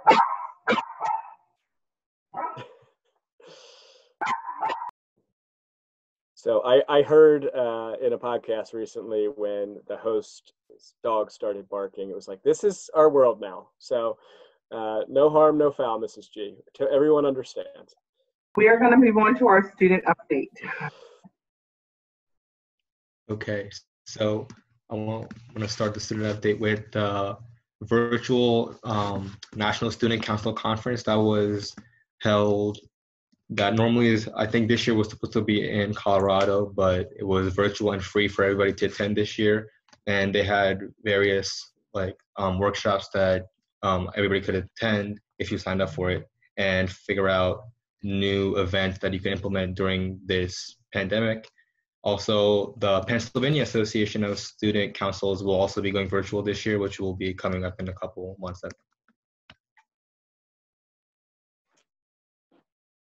Yeah. Yeah.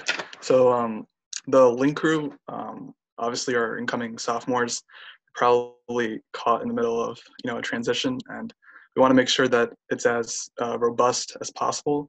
So it will be going virtual, the Link crew program, and we're committed to an online format. We're going to make sure that we introduce the same level of vigor that we've always the Link crew leaders have, and we're going to make it as comfortable as possible. We're going to have large group sessions, small group sessions. I really think during these times it's important to not fall back, but put even more effort, and to make sure that we have that sort of trust building up between the incoming sophomores and the juniors and seniors. The homecoming is in the works of going virtual.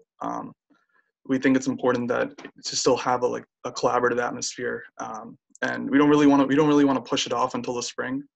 It would be nice to have something socially, emotionally good for our school, and so yeah, we're gonna have like different spirit days leading up to the homecoming, and we're gonna be selling T-shirts, hashtag Stay at Homecoming, and yeah, that's it. And I think, but this is like one event for one club, and we had our SGA meeting today, and one student brought up a good point, saying that students are seeing other students in other school districts, going back to school and really enjoying that, a larger extent of, socialization and more, extracurricular activities. And I was just wondering, is there sort of an encouragement for other clubs, not just the Student Government Association and their homecoming event, but for other clubs to engage virtually and to really bring together people? Absolutely. We actually discussed that in a meeting prior to this from 5 to 6 about ways in which we can get students engaged beyond the academics, including clubs and activities. So that's in the works, and I'm looking for adults and our students to have innovative ways to get kids to still engage in school. So very insightful again. Thank you. Yep, that's it for our student rep update. Thank you so much. We have great student reps. I was thinking of nominating one of them to chair at the end of the meeting. We really do have great student reps. So we have a few informational items, other business. It is about 7:56, so I want to be mindful of everyone's time. I would like to try to get through a couple more because I think they can be kind of quick updates. And in case any Inglewood families are listening, I want to make sure that everyone's aware. So we'll try to get through we'll start with Inglewood. And then we may move to social emotional. Dr. Bauer, we'll see after that, because I know Mr. Galante's on the call for that. So we'll start with Inglewood first. Okay, so just a quick update. When we had our boundary realignment approval by the school board in February, after that meeting, I then informed the parents that would be leaving Inglewood and going to a new school for the following year of what happened with the plan, and also seeking their acknowledgement that they were aware that this was happening, and they actually sign off on the form and they indicate, yes, they're fully aware. In addition to that, asking parents of the students going into 5th and going into 6th grade if they would like to remain at Inglewood. So we also had that come back so that we could start to work up our classes and work up our numbers. So all that information came in. Also included in that packet, I shared with Inglewood families about our transition plan that we were doing in the spring, which is an informational night where parents would have had an opportunity to go to the new school, visit with the principal, some key staff members, and then later on in early June, where students would actually come in and tour the building and meet key staff. And then due to the pandemic, we had to put all of those plans on hold. And as you know, it's been a moving target since then. So about mid-July, maybe earlier than that, meeting with the principals as we were watching how things were evolving. I had the principals reach out, Dr. Bowen and also Mr. Bayshaw, to the Inglewood students that would be transitioning to their new schools, and offering a welcoming and asking them if they would like to come for a tour, just to get an idea of what the building looks like, get to meet the new principal, get to meet the counselor. At least there's some semblance of, this is my new home as a child going to my next elementary school. So that did occur. We had some nice turnout of parent responses. And so the tours were actually this week. Gwinnett Square was starting actually today to do some tours, today, tomorrow, and Thursday. But due to the weather this morning, that it was kind of bad, Mr. Bayshaw rescheduled those tours for later in the week. So they will be occurring. And then Nash will have their tours the following week. So we will be following socially distanced guidelines. They're in small groups of 10, parent and child, walking through the building, just getting a sense of what the school is like. And then also the principals have just a general informational packet about the school. So, it's unfortunate that we were in the times that we were in, that we couldn't carry out our normal plan. I've done this numerous times, and it's always been very successful. But our next step is to make sure that the kids have those virtual meetings with their teachers before school starts, so that they are welcomed into the school communities. And then hopefully, we can continue to move forward. The other piece is that Mrs. Slavely, as the students finished after school, she did something with all the students leaving Inglewood, going to their new buildings, and it was like a farewell virtual little slideshow they did, and they had certificates for the kids, and they had, you know, just recognition of them. So we wanted to make sure that we did put closure on them, you know, and Timberwolf pride coming from Inglewood. So Mrs. Slavely did a nice job as the kids were exiting the year. And then hopefully, you know, through these tours over the next 2 weeks, I think the kids will be just excited just to know, hey, this is my new home. Can I ask just one follow-up? Yes. When we were expecting a regular rollout to the school year, there was a consideration to put the students who were being transferred in the same class. And again, in anticipation of a return at some point, are we still considering doing that for those students? Absolutely. And working with the principals diligently, going through, making sure that we had every student accounted for that was going to the new school. I'm very detail oriented, so we made sure we didn't miss any child. We talked about student groupings and actually putting students together. And then a lot of parents have been reaching out to the principals, which has been awesome over the summer, just connecting with them. So that was a priority for us to make sure that we group the students together. Great. Thank you so much. You're welcome.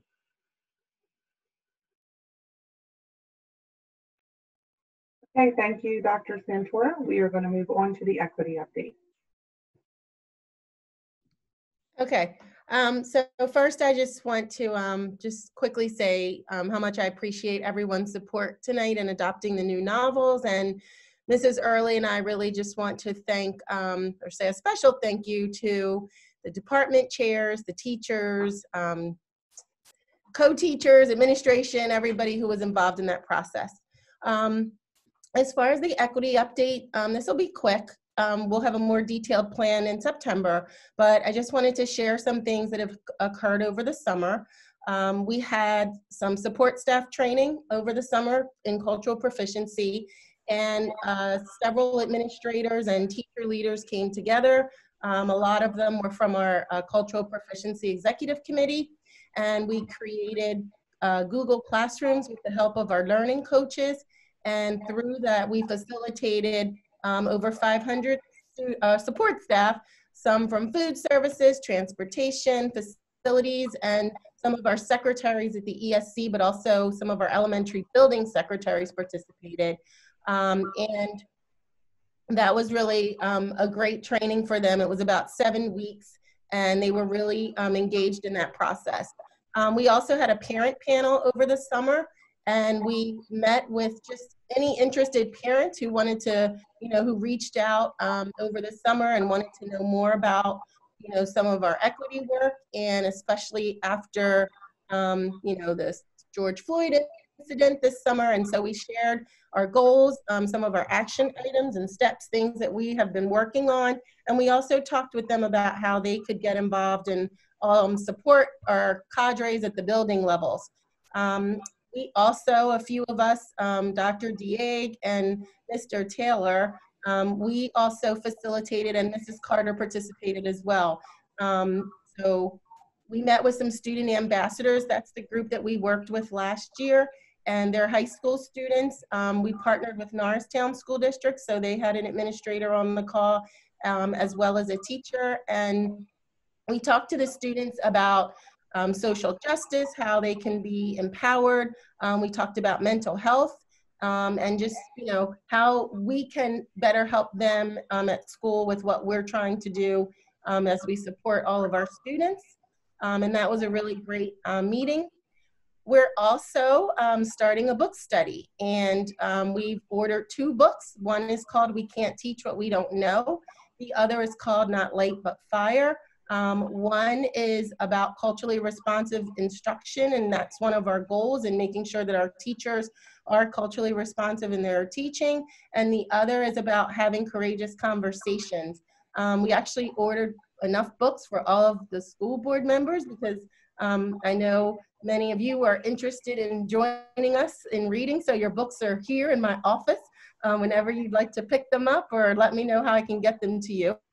And also, we are continuing to work on cultural proficiency plans throughout the year and how we can carve out more PD time for our teachers as well as our administrators. And the last thing I wanted to mention is at the high school, there's some outreach for AP students so that we can figure out how can we get more students into our AP courses and with support. So you know that our data has really shown that a lot of our students of color are in lower level courses. They're not always in the gifted programs, and they certainly seem to, not certainly, they do have more suspensions and things like that around discipline. So there's definitely a disproportionality there, and we are working to see how we can, look at students who would be able to participate in AP courses, and again, just making sure that, they're supported through that. So that's something else that, we are all working on. So just wanted to mention some of those things so that you had a quick update. And like I said, plan to share more with you in September. Thank you, Dr. Waters. Appreciate the work that you continue to do with your entire department and working K-12 on the work around equity. And I think this just shows that despite the fact that we are in a pandemic and a lot of other things are going on, that the work around equity and our comprehensive goals still continue. So thank you very much for that. Any questions from the committee? Okay, so we will move on to social emotional well-being. If committee members have any questions regarding Inglewood or the equity information, then you can always, of course, have some time to process and follow up with Dr. Waters or Dr. Ventura. Social emotional well-being.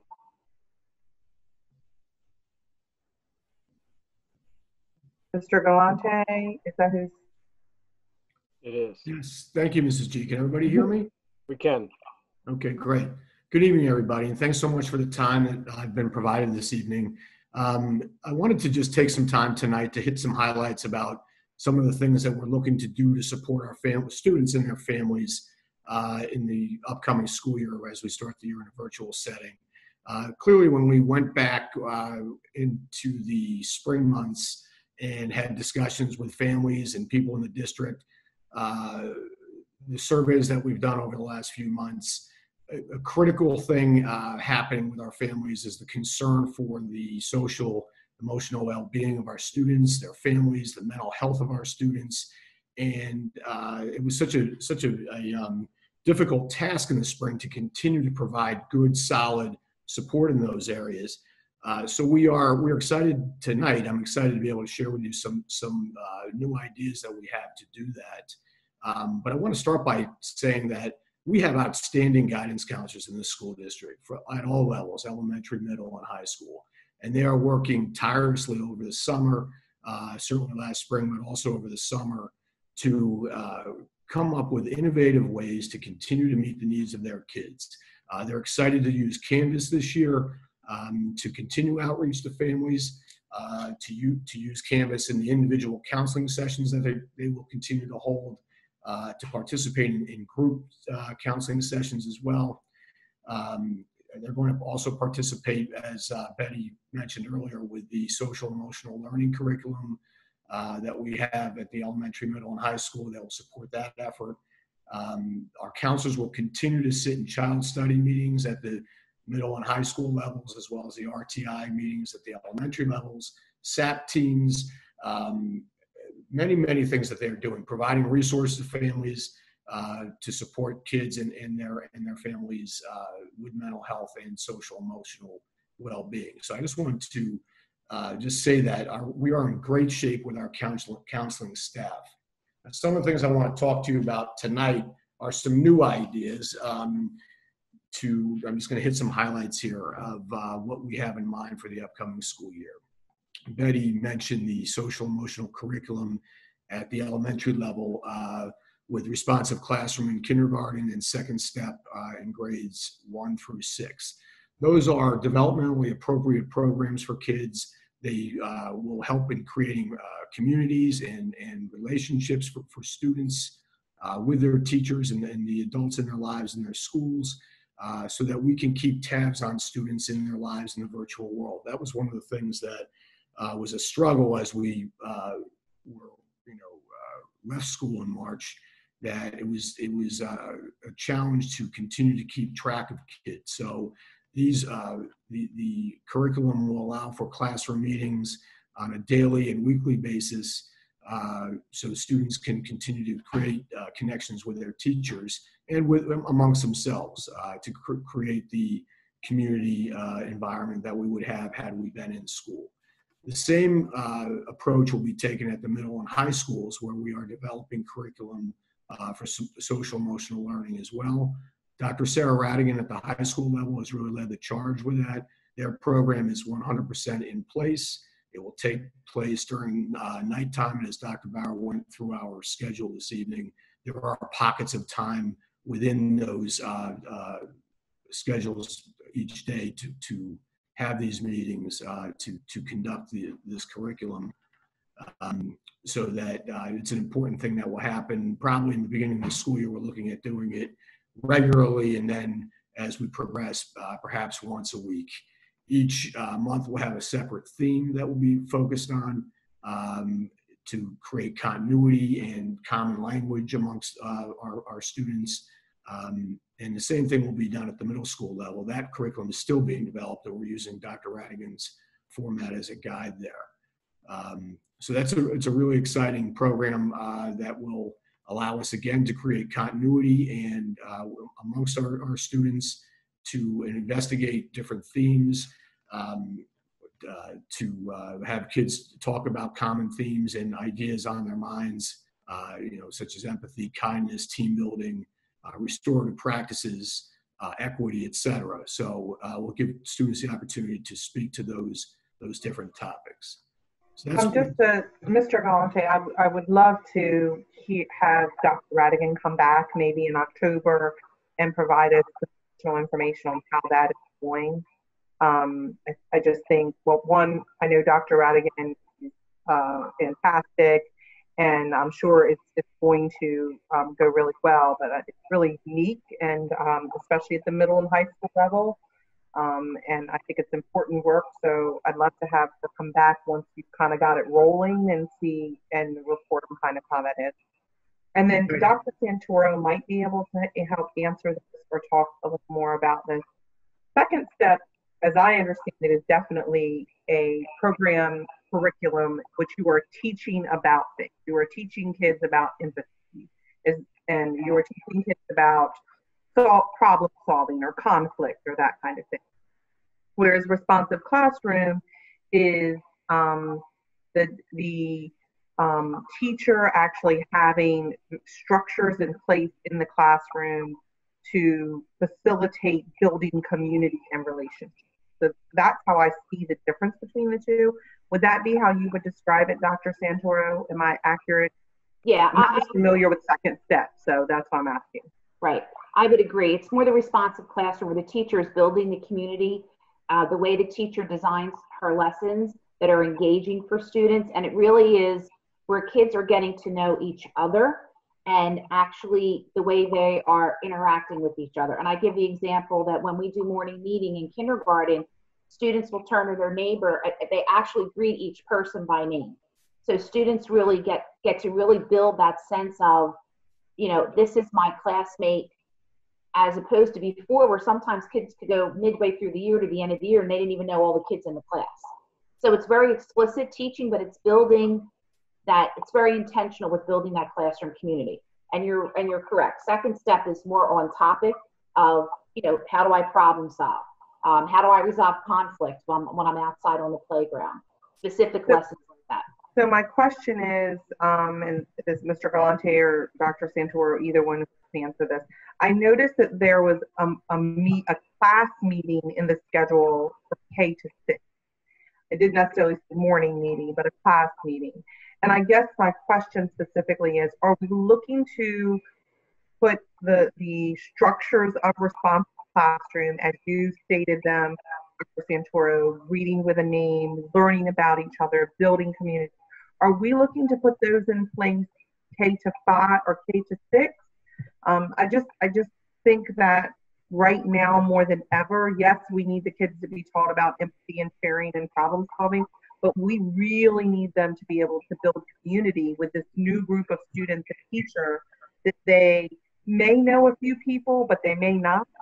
And so I'm just wondering if we're looking to, I saw class meeting in the schedule. Are we looking to put some of those structures K to 6 in place? Because class meetings, some might be, here's my math message. Hi kids, we're gonna start our day. Let's solve this problem and then move into instruction. Whereas responsive classroom, it's taking the time for everyone to have an opportunity to share something. There's a sharing part of the morning meeting. So I'm just wondering which of those, what path we're headed down. Well, that's correct. We're trying to phase it into first grade. I did mention it a little bit earlier where we have Marisa Neeson, who's one of our trainers, and she's working with some of the school teams to actually start implementing that in first grade. So we would like to phase it in for this year, and we would like to continue to see that phased in because we know that it works well. I also wanted to mention that we have a core team of about 22 people that have been trained. There are trainers that can go out and support the teachers. They did that training last year, and then they went to another level training this summer, taking on tier 2 and tier 3 of responsive classroom. So yes, our intention is we would like to see that continue at the elementary level, and we are working to phase it into some of our first grade classrooms. Do you think that we have the capacity to at least phase in morning meetings, like at least provide the structures of morning meetings, even the information of how a morning meeting should go beyond first grade this year? I just think the kids and the teachers need a structure by which they can really start to build community early on, even though you're going to be virtual. So are we looking at that as part of the class meeting time? Well, it is something that we're exploring right now, and I want to be mindful that we also have Second Step coming in that we've trained all of our teachers in as well. So that's a piece of that on an explicit topic. But we do want to phase in the model of doing classroom meeting, how do you conduct a classroom meeting? How do you do a greeting? So that's something that we are talking about right now. And I know, like I said, I do have a handful of schools that have already jumped on board and arranged time with Marisa to have the staff trained in first grade.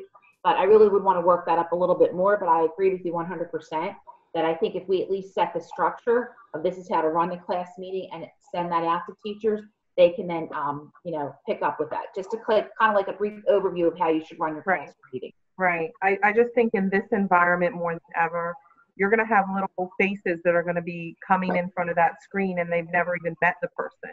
And I know our teachers are great at connecting. I don't want to put necessarily more on their plate of learning all of responsive classroom, but at least providing them with the structure of what this could look like might be helpful to them. Right. Exactly. And a lot of our counselors, they sat on the kindergarten steering committee when we were looking at social and emotional. So a lot of them have a responsive classroom training too. So they could even maybe pop in and do a morning meeting in some of the other classrooms in the first month or so of school. I'd like to see us, and this is, I guess, for Mr. Galante, see us be proactive. And I know our counselors are great at triaging, right? Like all of the things coming their way. I also want us to be able to provide them with the time to be proactive and supporting the teachers with some of the things that we're going to see. Because I think you're going to have a lot of kids that are coming back from the summer, and it's been a hard summer. We did have a caller who kind of spoke to that, that we do need to be concerned about their mental health, right? So really wanting to see how we can be proactive in supporting that. So, Mrs. G, I would say to you that there is a strong interest among all of the teachers in meetings this summer to invest in class time, a small portion of class time, in community building across the board, not just at the elementary level with those programs, but just in general, because the recognition is that kids are coming back in after having left abruptly under adverse circumstances in the spring, and they're coming back in over some trying circumstances this summer. So community building is on the minds of all the teachers at all levels. The classroom meetings, nighttime, pen time, the time periods that they have at the elementary levels will build community, and will also allow a smaller group of students to build a connection with their teacher which is good for both parties. So I think that, as I'm saying, that there is a desire amongst staff to really emphasize the community building and the connection building. We're going to try to do it from the comprehensive standpoint with curriculum, but also embed that idea throughout the day, period by period. So we have a community building at large throughout the day. So I think you'll be pleased with that, and I'd be happy to come back in October with Dr. Radigan to let you know how it's all going as well. So the next thing I wanted to talk about was the development of a mental health mobile crisis response team. It is a group of counselors who are trained in the district, many of whom have been trained already, and we're going to be able to train some more late summer, early fall. It will work in conjunction with the Montgomery County Crisis Unit, and basically what it will allow us to do will be to provide a more expedient response to students who are in crisis, to get them the help that they need. Oftentimes, they're through no one's fault. There can be delay when we have to rely on the county. So our counselors, professionals, are trained in how to respond in the immediate moment and to provide interventions for students and their families and get them the help that they need. So it's immediate support for the students, and we feel that this will be a great asset to our families in the virtual world, so that we can ensure that everyone has the support that they need as kids go through crisis and it spills into the more mental health side of things. So we feel that that's going to be a big help to our mental health program as well. Bob, you can go to the next slide, please. We continue to contract with Lakeside and Marquee. I'm excited to tell everyone that we will have on both sides, both Lakeside and Marquee contracts will allow for more counselors in each contract, which will obviously help. They'll provide us with individual and group counseling in all of our buildings, even in the virtual setting. So that's another strong component of what we're trying to provide. Another twist here is that Lakeside, we're confident that there's a strong potential for Lakeside to be able to provide us with a social work component in addition to the mental health side of things. So the board meeting last week, the one parent who was so eloquent in describing her inability to navigate the system to get childcare. This is something that a social worker would be very adept in. So there's a critical need for that. So the Lakeside counselors are all LSWs. So in addition to being able to provide counseling services, they can provide social work services as well. So we're excited about that as a support. We're going to, next item would be to expand our RISE program at Northbridge, which I oversee as well. The RISE program is designed to meet the needs of students with mental health issues, primarily depression and anxiety. We are going to be working with our counselors at the secondary level in the coming weeks here to identify students who would have, from the spring on, have been compromised to the extent that we want to start them in a smaller environment with more access to counselors. So it's going to be an invitation. Once students are identified, it would be an invitation and outreach to their families to see if they would like to participate. And we feel like we can really populate our program immediately, as opposed to filling it up as the year goes on, as students are experiencing crisis in the moment. We feel there's enough need that we can start the school year with the program pretty much filled up. So we're excited about that as well. I was asked to talk about faculty and staff wellness, in addition to students and their families. Also a critical need. Our teachers and staff members are going through their own emotional issues and mental health issues. So there are many resources available to them. Professional development opportunities, as I said, many resources that we have made available to them. EAP, employee assistance program is in place, and just the general support at the building level from the principals and the administration, who are all very in tune with their staffs and the folks in their buildings at all levels, and what supports they need. So, but that is something that we're going to stress with building level administration at the outset of the year, how best to meet the needs of their staff members. So those are the things that we have in mind to start the school year in the virtual setting, to promote mental health and well-being of everyone, all students and faculty. Thank you, Mr. Galante. Appreciate again the detail and all the information from your department. Are there any questions from the committee? No questions, but thank you, Mr. Galante. It's a very comprehensive plan that we have moving forward. It does stress the importance that we do put on student and faculty mental health, not just during the pandemic, but as a key component of what we do as a district for the students and the community that we serve. So thank you for that work. We really have to empower public education to keep doing what they were doing in the first place, and that's taking care of kids and families. And I think this is a good plan moving forward. Looking forward to see what happens and how we can respond to more needs as we inevitably see more needs come up in this fall. Thank you. Thank you. I know Dr. Russo is not on this call, but I think our agenda, as I was talking to her last week, is reflective of our commitment as a district to meeting the needs of students and families. So when I look at the social emotional well-being of our families and our staff, what we need to do to have a robust program for virtual learning, the work that we're doing around equity, an update on our lunch program and our plans there, everything that Mr. Galante just described, and the amazing work that Dr. Santoro and Dr. Bauer are doing at the elementary and secondary level to plan instruction. I think this is just reflective of our commitment to a quality education, whether it's virtual or not.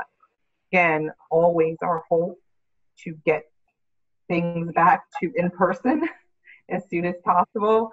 That's what public education is. We do in person better than anyone else. But we are going to make lemonade out of lemons, and we're going to have a great start to the year. I know that we are. So with that, I'm looking I just quickly ask either Dr. Santoro or Dr. Bauer, the presentation tonight, is that going to be available on the website for the folks that weren't able to see so they could share links or Yes. Already spoke with Mr. Gilmer and Ms. Liberoski about a communication coming out in the next day or two regarding all of this. And certainly one of the questions I've already received since my presentation was a deadline for requesting asynchronous.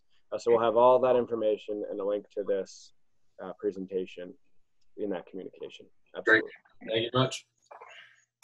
Okay, so I'm looking for a summary of agenda items. It looks like the only thing that we have going to action would be the adoption of the novels. Is that what you see, Dr. Bauer, as well?